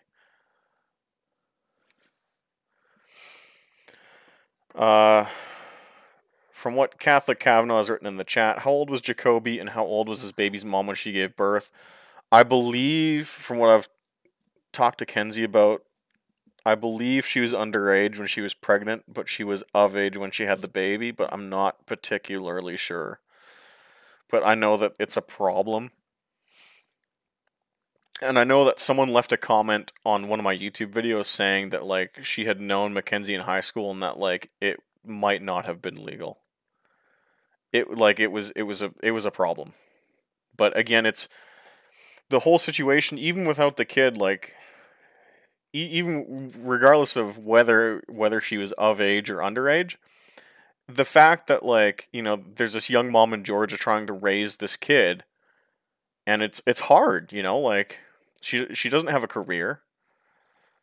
She's still figuring things out and she's quite young too, like she is young. And the dad, instead of, even providing for them, doesn't pay child support, just doesn't give a fuck. He's pretty sociopathic in that regard. And B is like sitting on his blog convinced that like some buddy he made 20 years ago on NASCAR 03, realistically that's what Junior is a buddy to him from NASCAR 03, is going to recruit him into NASCAR and is bragging about his new girlfriend on his blog, but then simultaneously admitting they're both poor and can't afford anything, and then trying to justify it because it's all part of God's plan. It's weird, man. Like this is some shit. Now we get to the final and potentially the craziest blog post that I've read on this whole site, and it came out today. This one's called The Servant of Kroger, and for those who don't know, because I actually didn't, Kroger is a grocery store chain down in the southeastern United States. Up here in Canada, like our two major brands are Safeway and Sobeys, and of course you have like Walmart and stuff like that.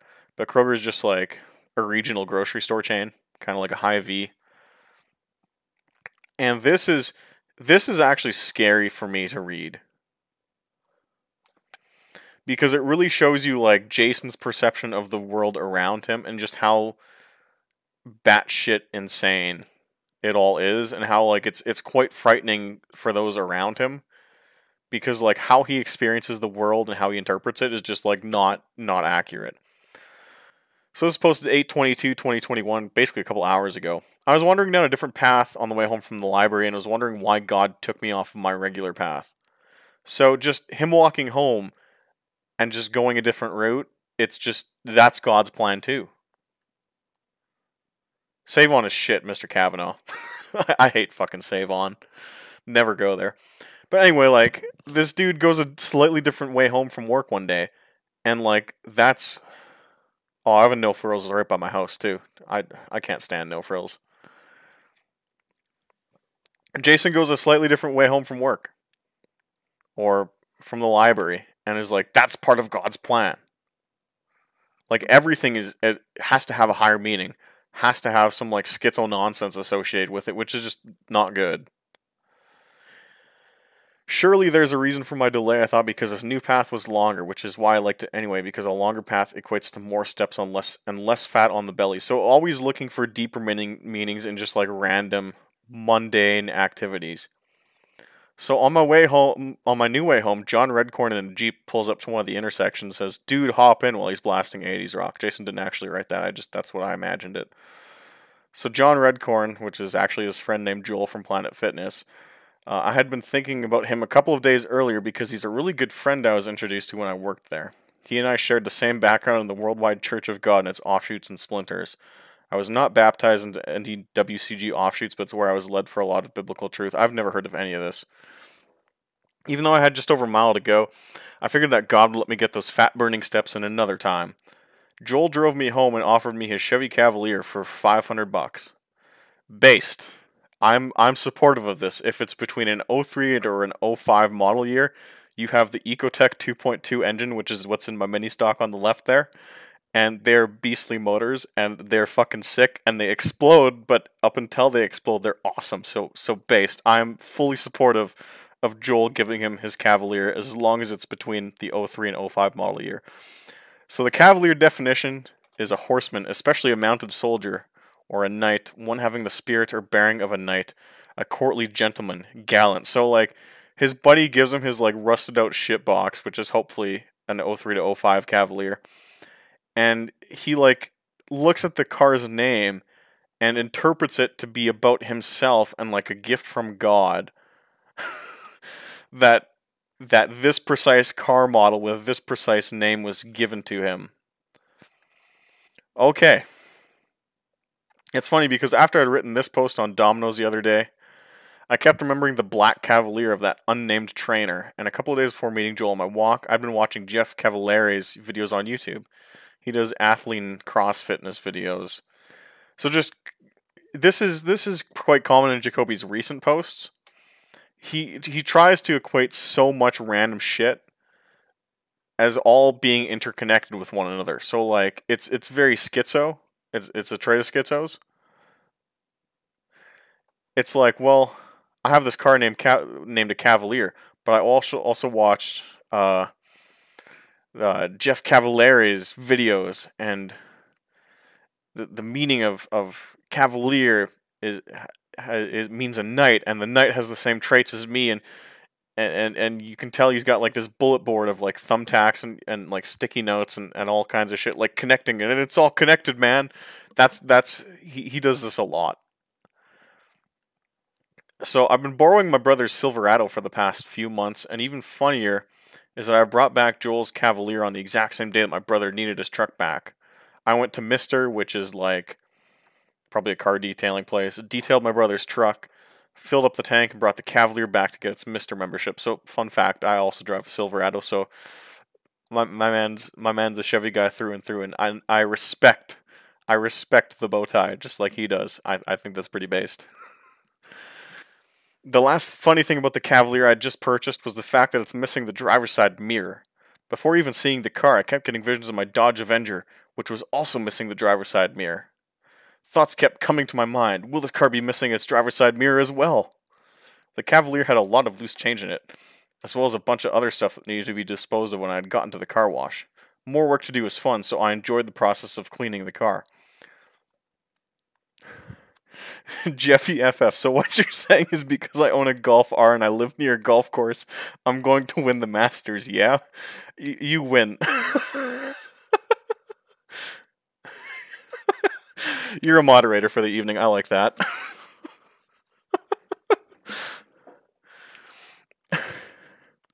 That's fucking incredible. But yes, that's how a lot of his blog posts have been. And you also notice, like, as he goes through this post, he has to over-explain, like, the smallest detail. Like, oh, I had to clean the Cavalier. And then he has to explain that it's okay I had to clean the Cavalier because more work to do is fun. So I enjoyed the process of cleaning the car. And then when he explains why he took a new path home, he's like, well, I liked it anyway because a longer path equates more steps and less fat on the belly. And then he has to explain who Jeff Cavaliere is. Oh, he does athlete and cross fitness videos. Like, just additional details that you just don't need. He just continuously interjects. Cleaning is fun because I have to clean the car. A longer path home means less fat on the belly. Like, just over and over again. Like, bro, I don't give a fuck. Even the paragraph about, hey, it's missing the driver's side mirror just like my Dodge Avenger. That's so cool. It's all connected, bro. Like, stop. Fucking stop. So, I decided to go home and get a Ziploc bag to put all the change in so I could have it organized for the Coinstar machine. The coins from the Cavalier, however, had a bunch of grease from the tobacco products and junk that I was cleaning out of the car. Notice how he doesn't say, like, dip or chew or, like, just, like, cigarettes. It's tobacco products. Like, very formal. I figured I would probably jam the Coinstar machine, but it was worth a try to get some more money. Yeah, this starts going off the rails really quick. This is where it's just what the fuck, man. So, Jason writes, I had a number in my head of $20, thinking that would be the perfect amount of money to receive. As I was at the Coinstar machine, a man walked up to the lottery machine next to me. I smiled at him and he walked off after purchasing his ticket. Up next came a lady who nudged me and handed me a $20 bill. So just my man is just like at like the coin exchanger of like some shitty car wash, and this lady just walks up to him and gives him $20. I don't think this happened. Just straight up, I don't think this happened.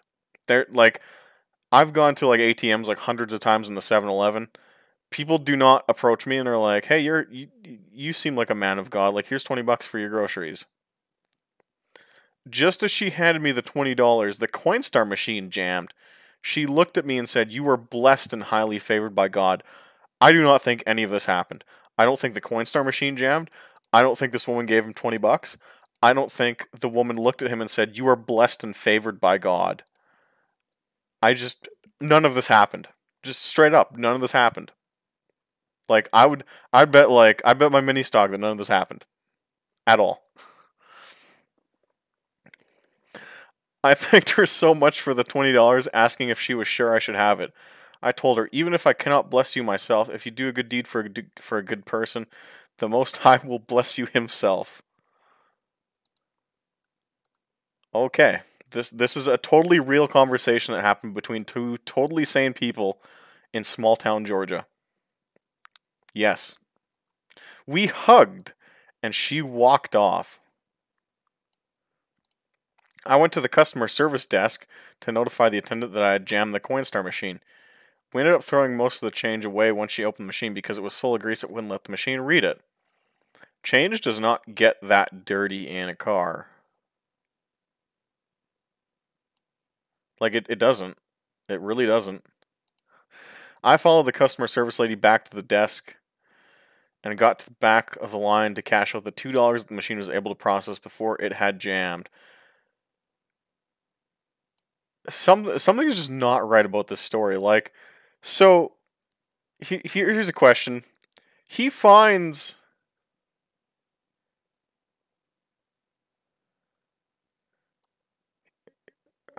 the Cavalier had a lot of loose change in it. Okay, that's fine. Loose change implies money. Why does he need to put it into the Coinstar machine? Why can't he just go to like the cashier and be like, "Yo, can I get change for this? Like, can I like I have a bunch of quarters. Can you give me like a loonie for it?"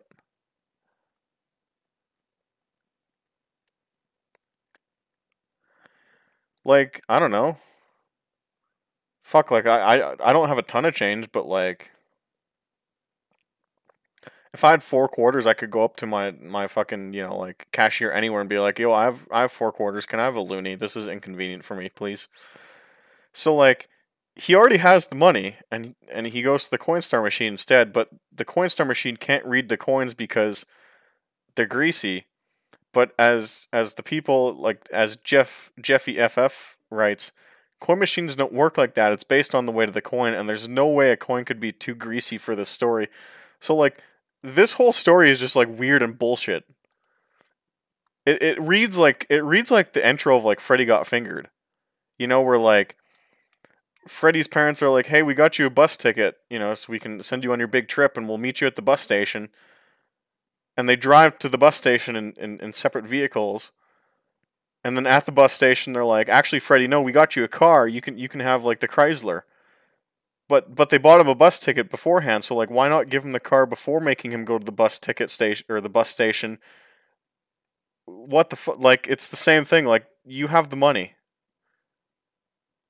Just go to. My head hurts. We'll just move on.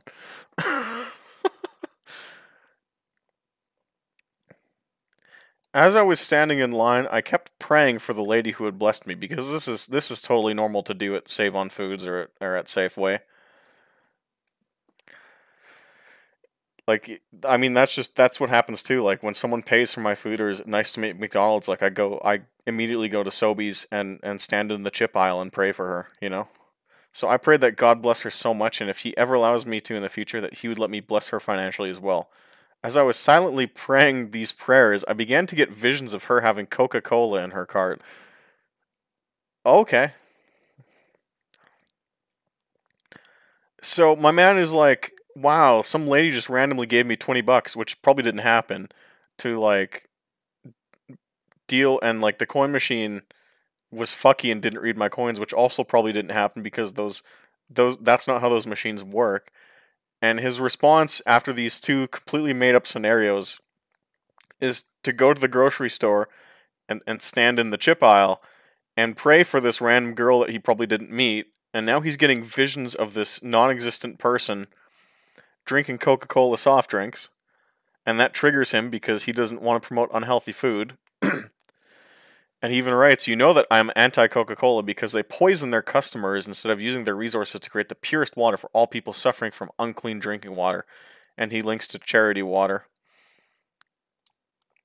After receiving these visions, which translation are schizo delusions, I asked God for a polite way to talk about the damaging effects of Coca Cola. God may use me to help influence soda companies to make pure water for all the people of the earth. And then I considered tracking her down in the store to talk to her about it, knowing our footsteps are ordered. So,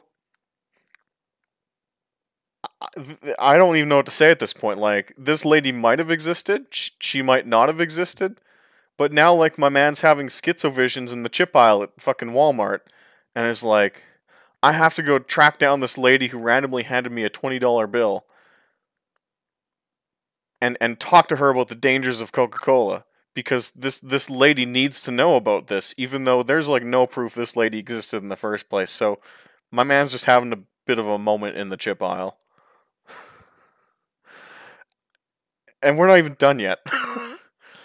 As the customers in front of me had an issue that was taking some time to solve, I kept praying fervently in my mind. All of a sudden, I got another nudge from behind. The lady whom God used to bless me had just handed me another $20. What the fuck? Oh my goodness.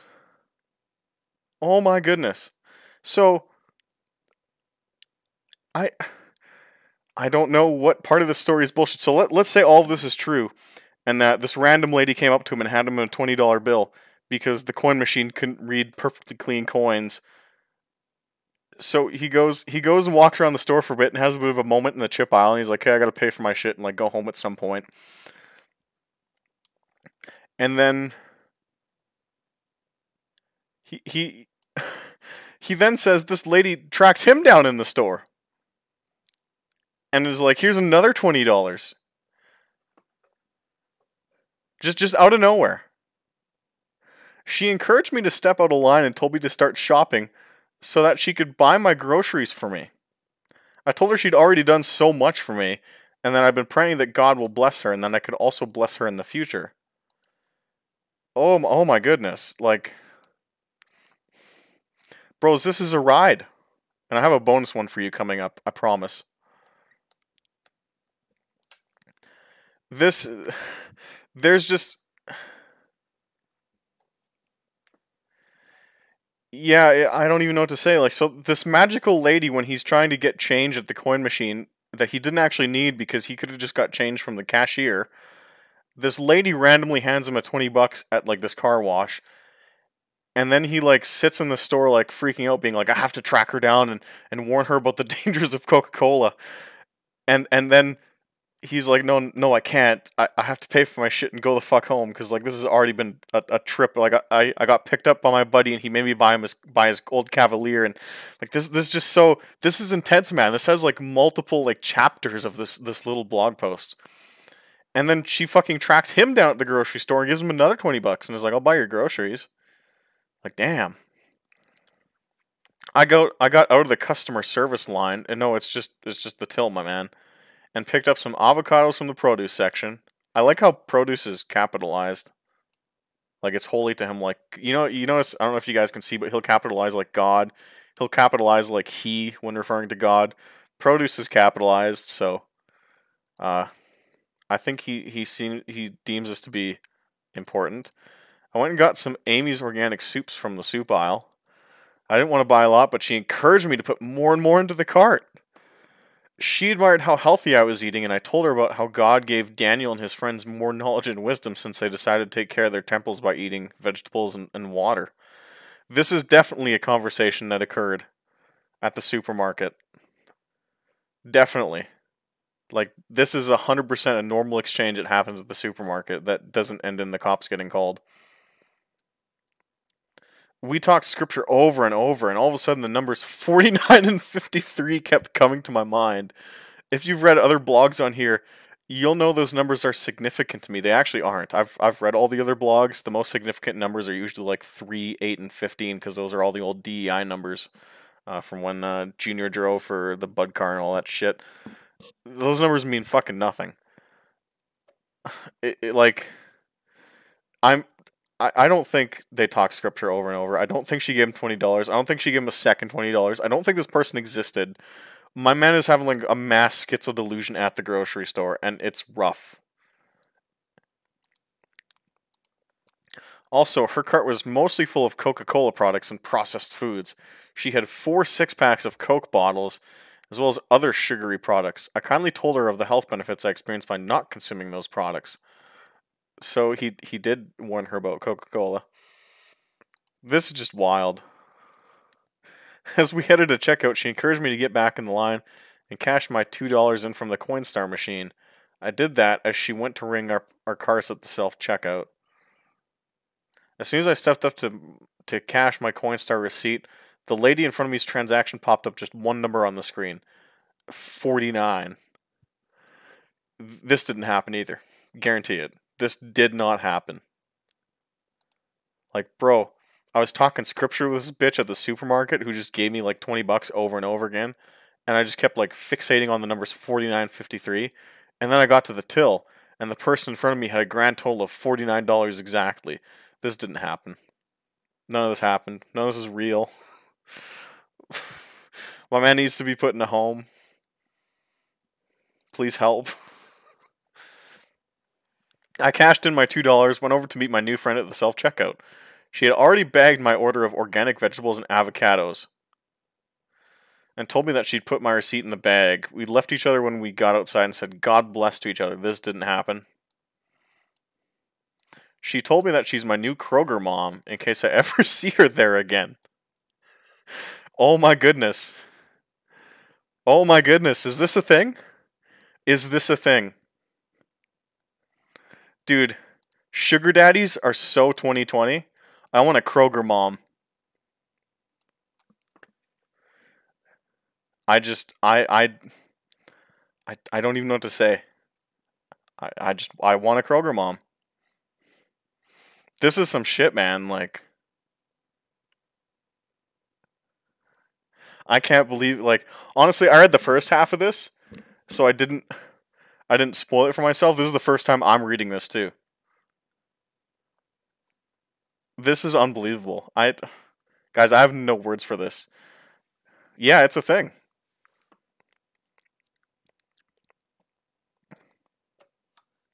When I looked at the receipt in big bold numbers, the savings listed were 49 cents. This is unbelievable. This didn't happen. Guarantee this didn't happen. When working cashier jobs in retail stores, some ladies would claim me as their son due to the kindness God has given to me. Okay. Sure. 100%. I'm sure they do.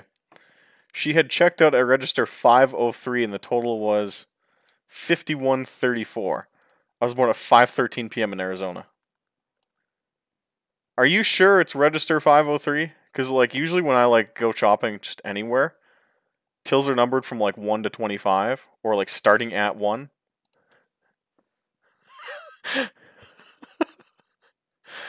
Step 1, you need to walk home a different way. Step 49, you get a Kroger mom. Like, this story is crazy. 5 plus 1 plus 3 plus 4 equals 13. Numbers are significant to God and have been a huge factor in me since early 2020. Puns intended. For more info on how another person openly told me that God led them into my life, please read this story referencing Bubba Wallace. Lastly, as a fellow human being and servant of the Most High, I encourage you to go vegan. So like this story just, oh my god, this is more intricate than like some novels I've read. Like he starts out walking just like a different way home from like where was he? The library? I don't know why the fuck you're at the library. Libraries are for losers. And then, like, his friend who totally isn't John Redcorn pulls up in a Jeep and who totally isn't blasting 80s rock says, dude, hop in. And then he sells him his Cavalier. And it's a sign from God because, like, the name Cavalier reflects his own, like, personal abilities. And then he goes and cleans out the car at the coin shop. Or not the coin shop, at, like, the Bubbles or whatever the self-serve car wash is. And then he tries to get, like, cash from the Cavalier that he found lying around exchanged at the Coinstar machine, even though he didn't need to. But then the Coinstar machine jams because there was grease on the coins, even though the coin machine doesn't work that way. We're just going to roll with it here. So then a lady hands him $20 at the grocery store. Or was it at the Coinstar? I don't fucking know. And then he goes and, like, walks around the grocery store and is like, I need to tell this person about the dangers of Coca-Cola. But then he can't find her, so he just says, fuck it.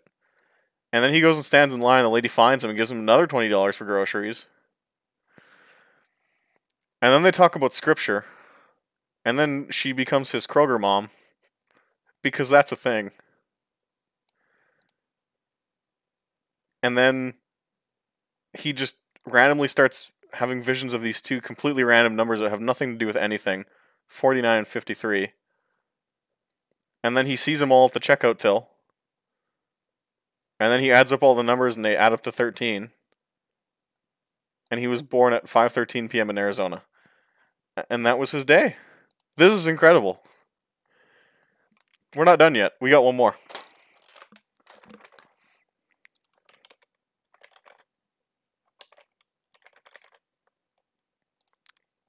So this one's called Racin' Jason is Not Racist Jason, Trustee in Jail. So this one came out in the middle of the summer when he first started getting on to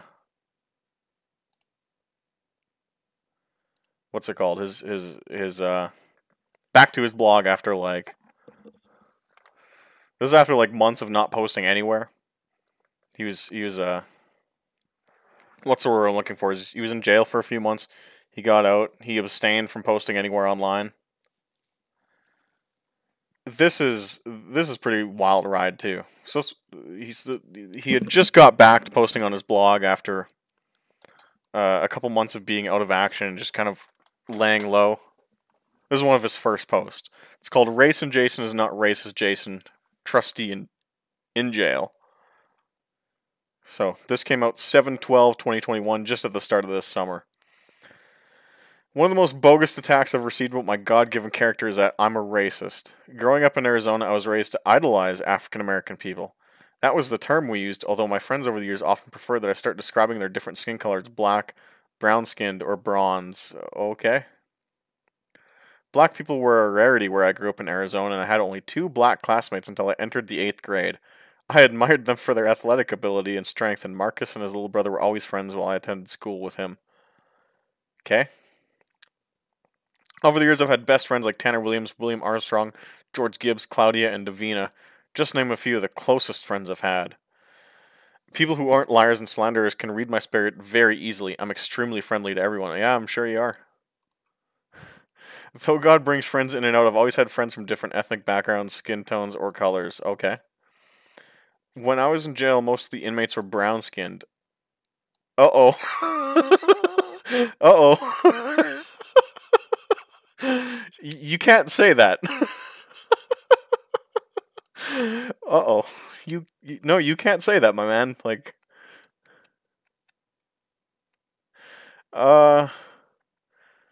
yeah. That's an odd one. And I would have loved for my accusers to see how much brotherly love took place with my friends of a different color. Oh. Yeah, that's awkward, man. I gave my socks and shirts away to those who asked for them, food to those without commissary, and time to those who needed it. My friend Marcus Strong asked to borrow one of my Bibles, and when he returned it, it was sitting at Psalm 109. Okay. I don't know why you were giving like socks and shirts to people. Like I just this is not a problem. Jail provides you with clothes. I can never thank Corporal Wright enough for the discernment to move me to trustee. Praise to God for giving him that. I was what many officers and inmates were describing as too nice because I gave away most of my commissary that my mother and brother had sent me money for while I was in jail. Oh no, Jason. So commissary basically works where you can like a third party outside can essentially send you money to be spent on shit inside the jail, like different meals and stuff. Like it's own ecosystem. You don't sit and rot. You don't sit and rot in a cell. It's like its own little town, right? So like his mom and his brother are sending him what's it called? Like cash basically to use in jail so he can like provide for himself and like have things to read and like meals to eat and stuff like that. And I'm seeing the comments rolled in like and I'll obviously get to them. But like he's saying that like his parents were sending him money so like he could actually have somewhat like okay privileges in jail and not have a shitty time. And he's like, "Yeah, I just straight up gave it all away to just like other random fucks in there."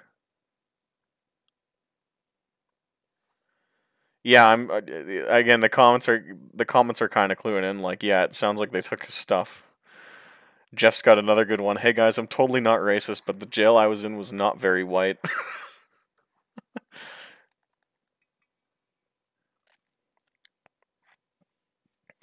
It's the whole thing is odd, man. Like, yeah, it really does sound like he got jumped a few times. I mean, we'll never know, right? But who knows? It's just if his word is to be taken at face value, which I mean, based on the last post, we're not. I don't really trust that anymore. I mean, like his parents are, or his mom and his brother are sending him money so he doesn't have a shitty time, and like he's just like giving it to just like random like violent criminals in there. It's what a mess. Like what the fuck? I don't even know where to start on that. There are over 300 inmates in jail, and only 14 inmates get to become a trustee. Everyone who gets it is an inmate who has served time before and not been a nuisance, and is only done by requesting it through the jail's kiosk system. Unbeknownst to me, Corporal Wright, a black officer, like he has to point that out, just so happened to be in the unit I was in while I was giving some of my food away to black inmates, and he took note of it.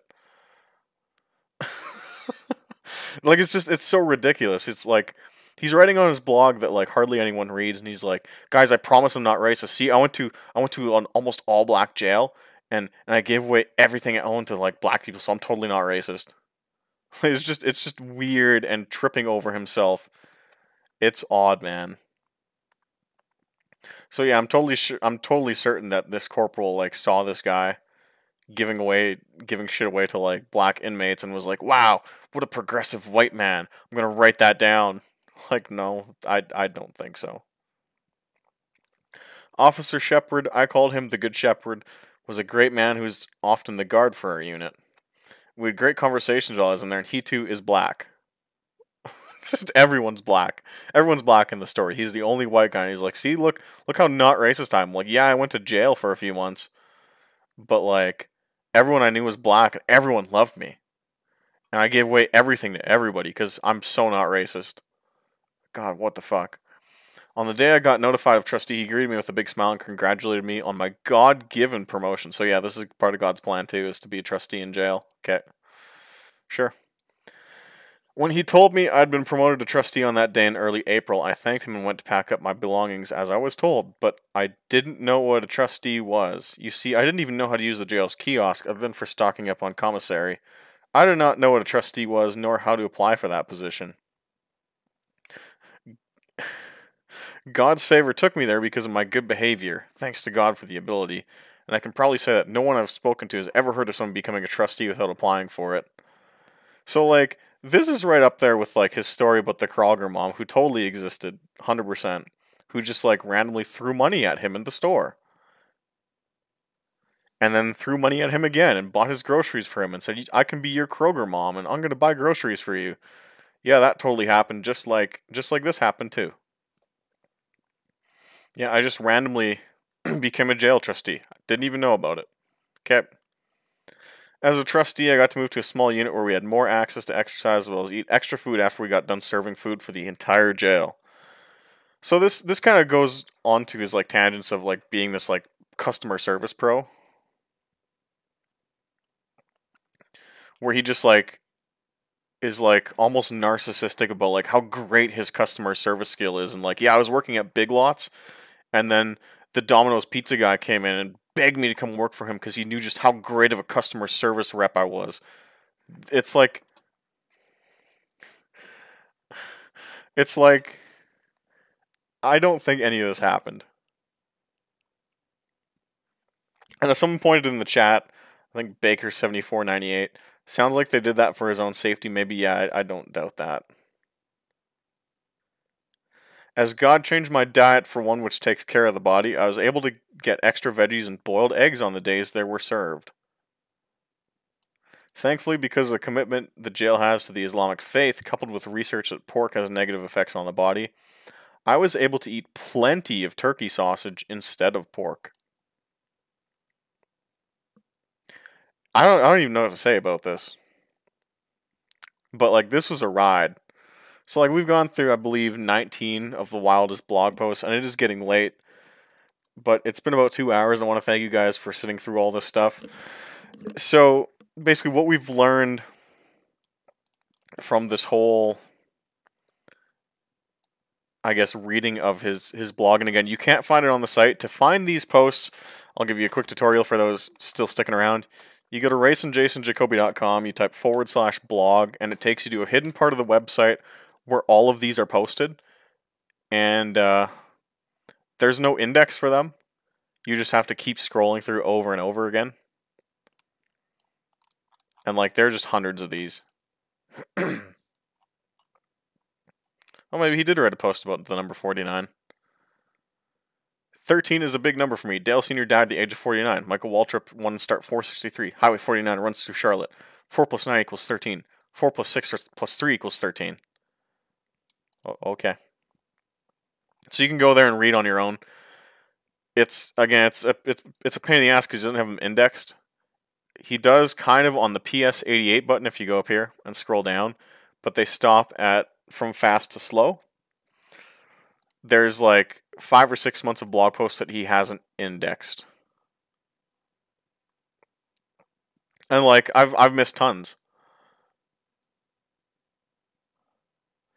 Like, there's this one, Take It From My Hands, where he says, Junior and I connected. Any coincidence that one of the stigmas surrounding me in my earliest days of sim racing is the fact that I'm Jewish? Perhaps Junior and I were connected with me being the key placed upon his shoulder. This goes on for like pages. And just everything that I've covered. Like, I've got the biggest ones out of the way, but you can just read at your own will, and it's great shit of reading. But like, we've watched the Jacoby videos, and we're like, wow, this guy's kind of messed up. And like, maybe he might actually hurt someone in the future. And we've watched, you know, his descent on Facebook and just some of the crazy shit he's done on YouTube, like in the comment section or whatever. The blog, if you really take the time to go through it and find like some of the posts I have, like, I often think about how much everyone poops. Right here. This has the potential to get really bad. Like, this is someone who's a lot more dangerous than I think we even gave credit for in the beginning.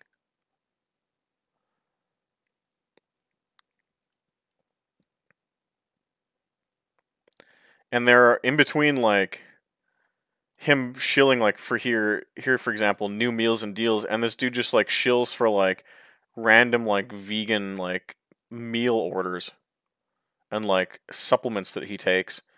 There's shit about, like, how shitty his street stock racing went. You just have to dig a lot. But, like, it's, the stuff on here is more intricate and, like, kind of scarier than anything he's posted on YouTube, I think. Like, he's begging people to harass Dale Jr. He's writing, like, schizo nonsense about, like, encountering people at the store that very obviously didn't exist, and claims they gave him money, which very obviously didn't happen.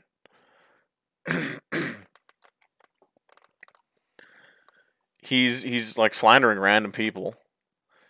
He's like obsessed with Domino's Pizza. Like he's pissed at them. Just basically because one guy he didn't like working with, which like we've all worked with a guy like that we just didn't get along with for whatever reason. Like that made him hate the company and claim like the company's, like running a whorehouse. Here's his customer service voice where he just explains he would go into like a mode about customer service and would adapt this whole persona when like working at minimum wage jobs. He write poems. He'll insert little like one or two liners. It's wild, man. We super sure he wasn't here over the weekend and crashed that new BMW Supra. Rip Young Tree. I saw that. You must be from Edmonton. Because my buddy sent me that. And yeah, you can just really keep going. And there's just so much to read, and so much of it, like, again, is hard to sift through, but if you really take the time, like, it's really scary. Here's the last one. We'll end on this one, so it's an even 20. A poem. This one's to me. And it's just worrying, and I think someone up here, let me read the comments. Let me scroll up a bit. Someone asked a question about, like, safety.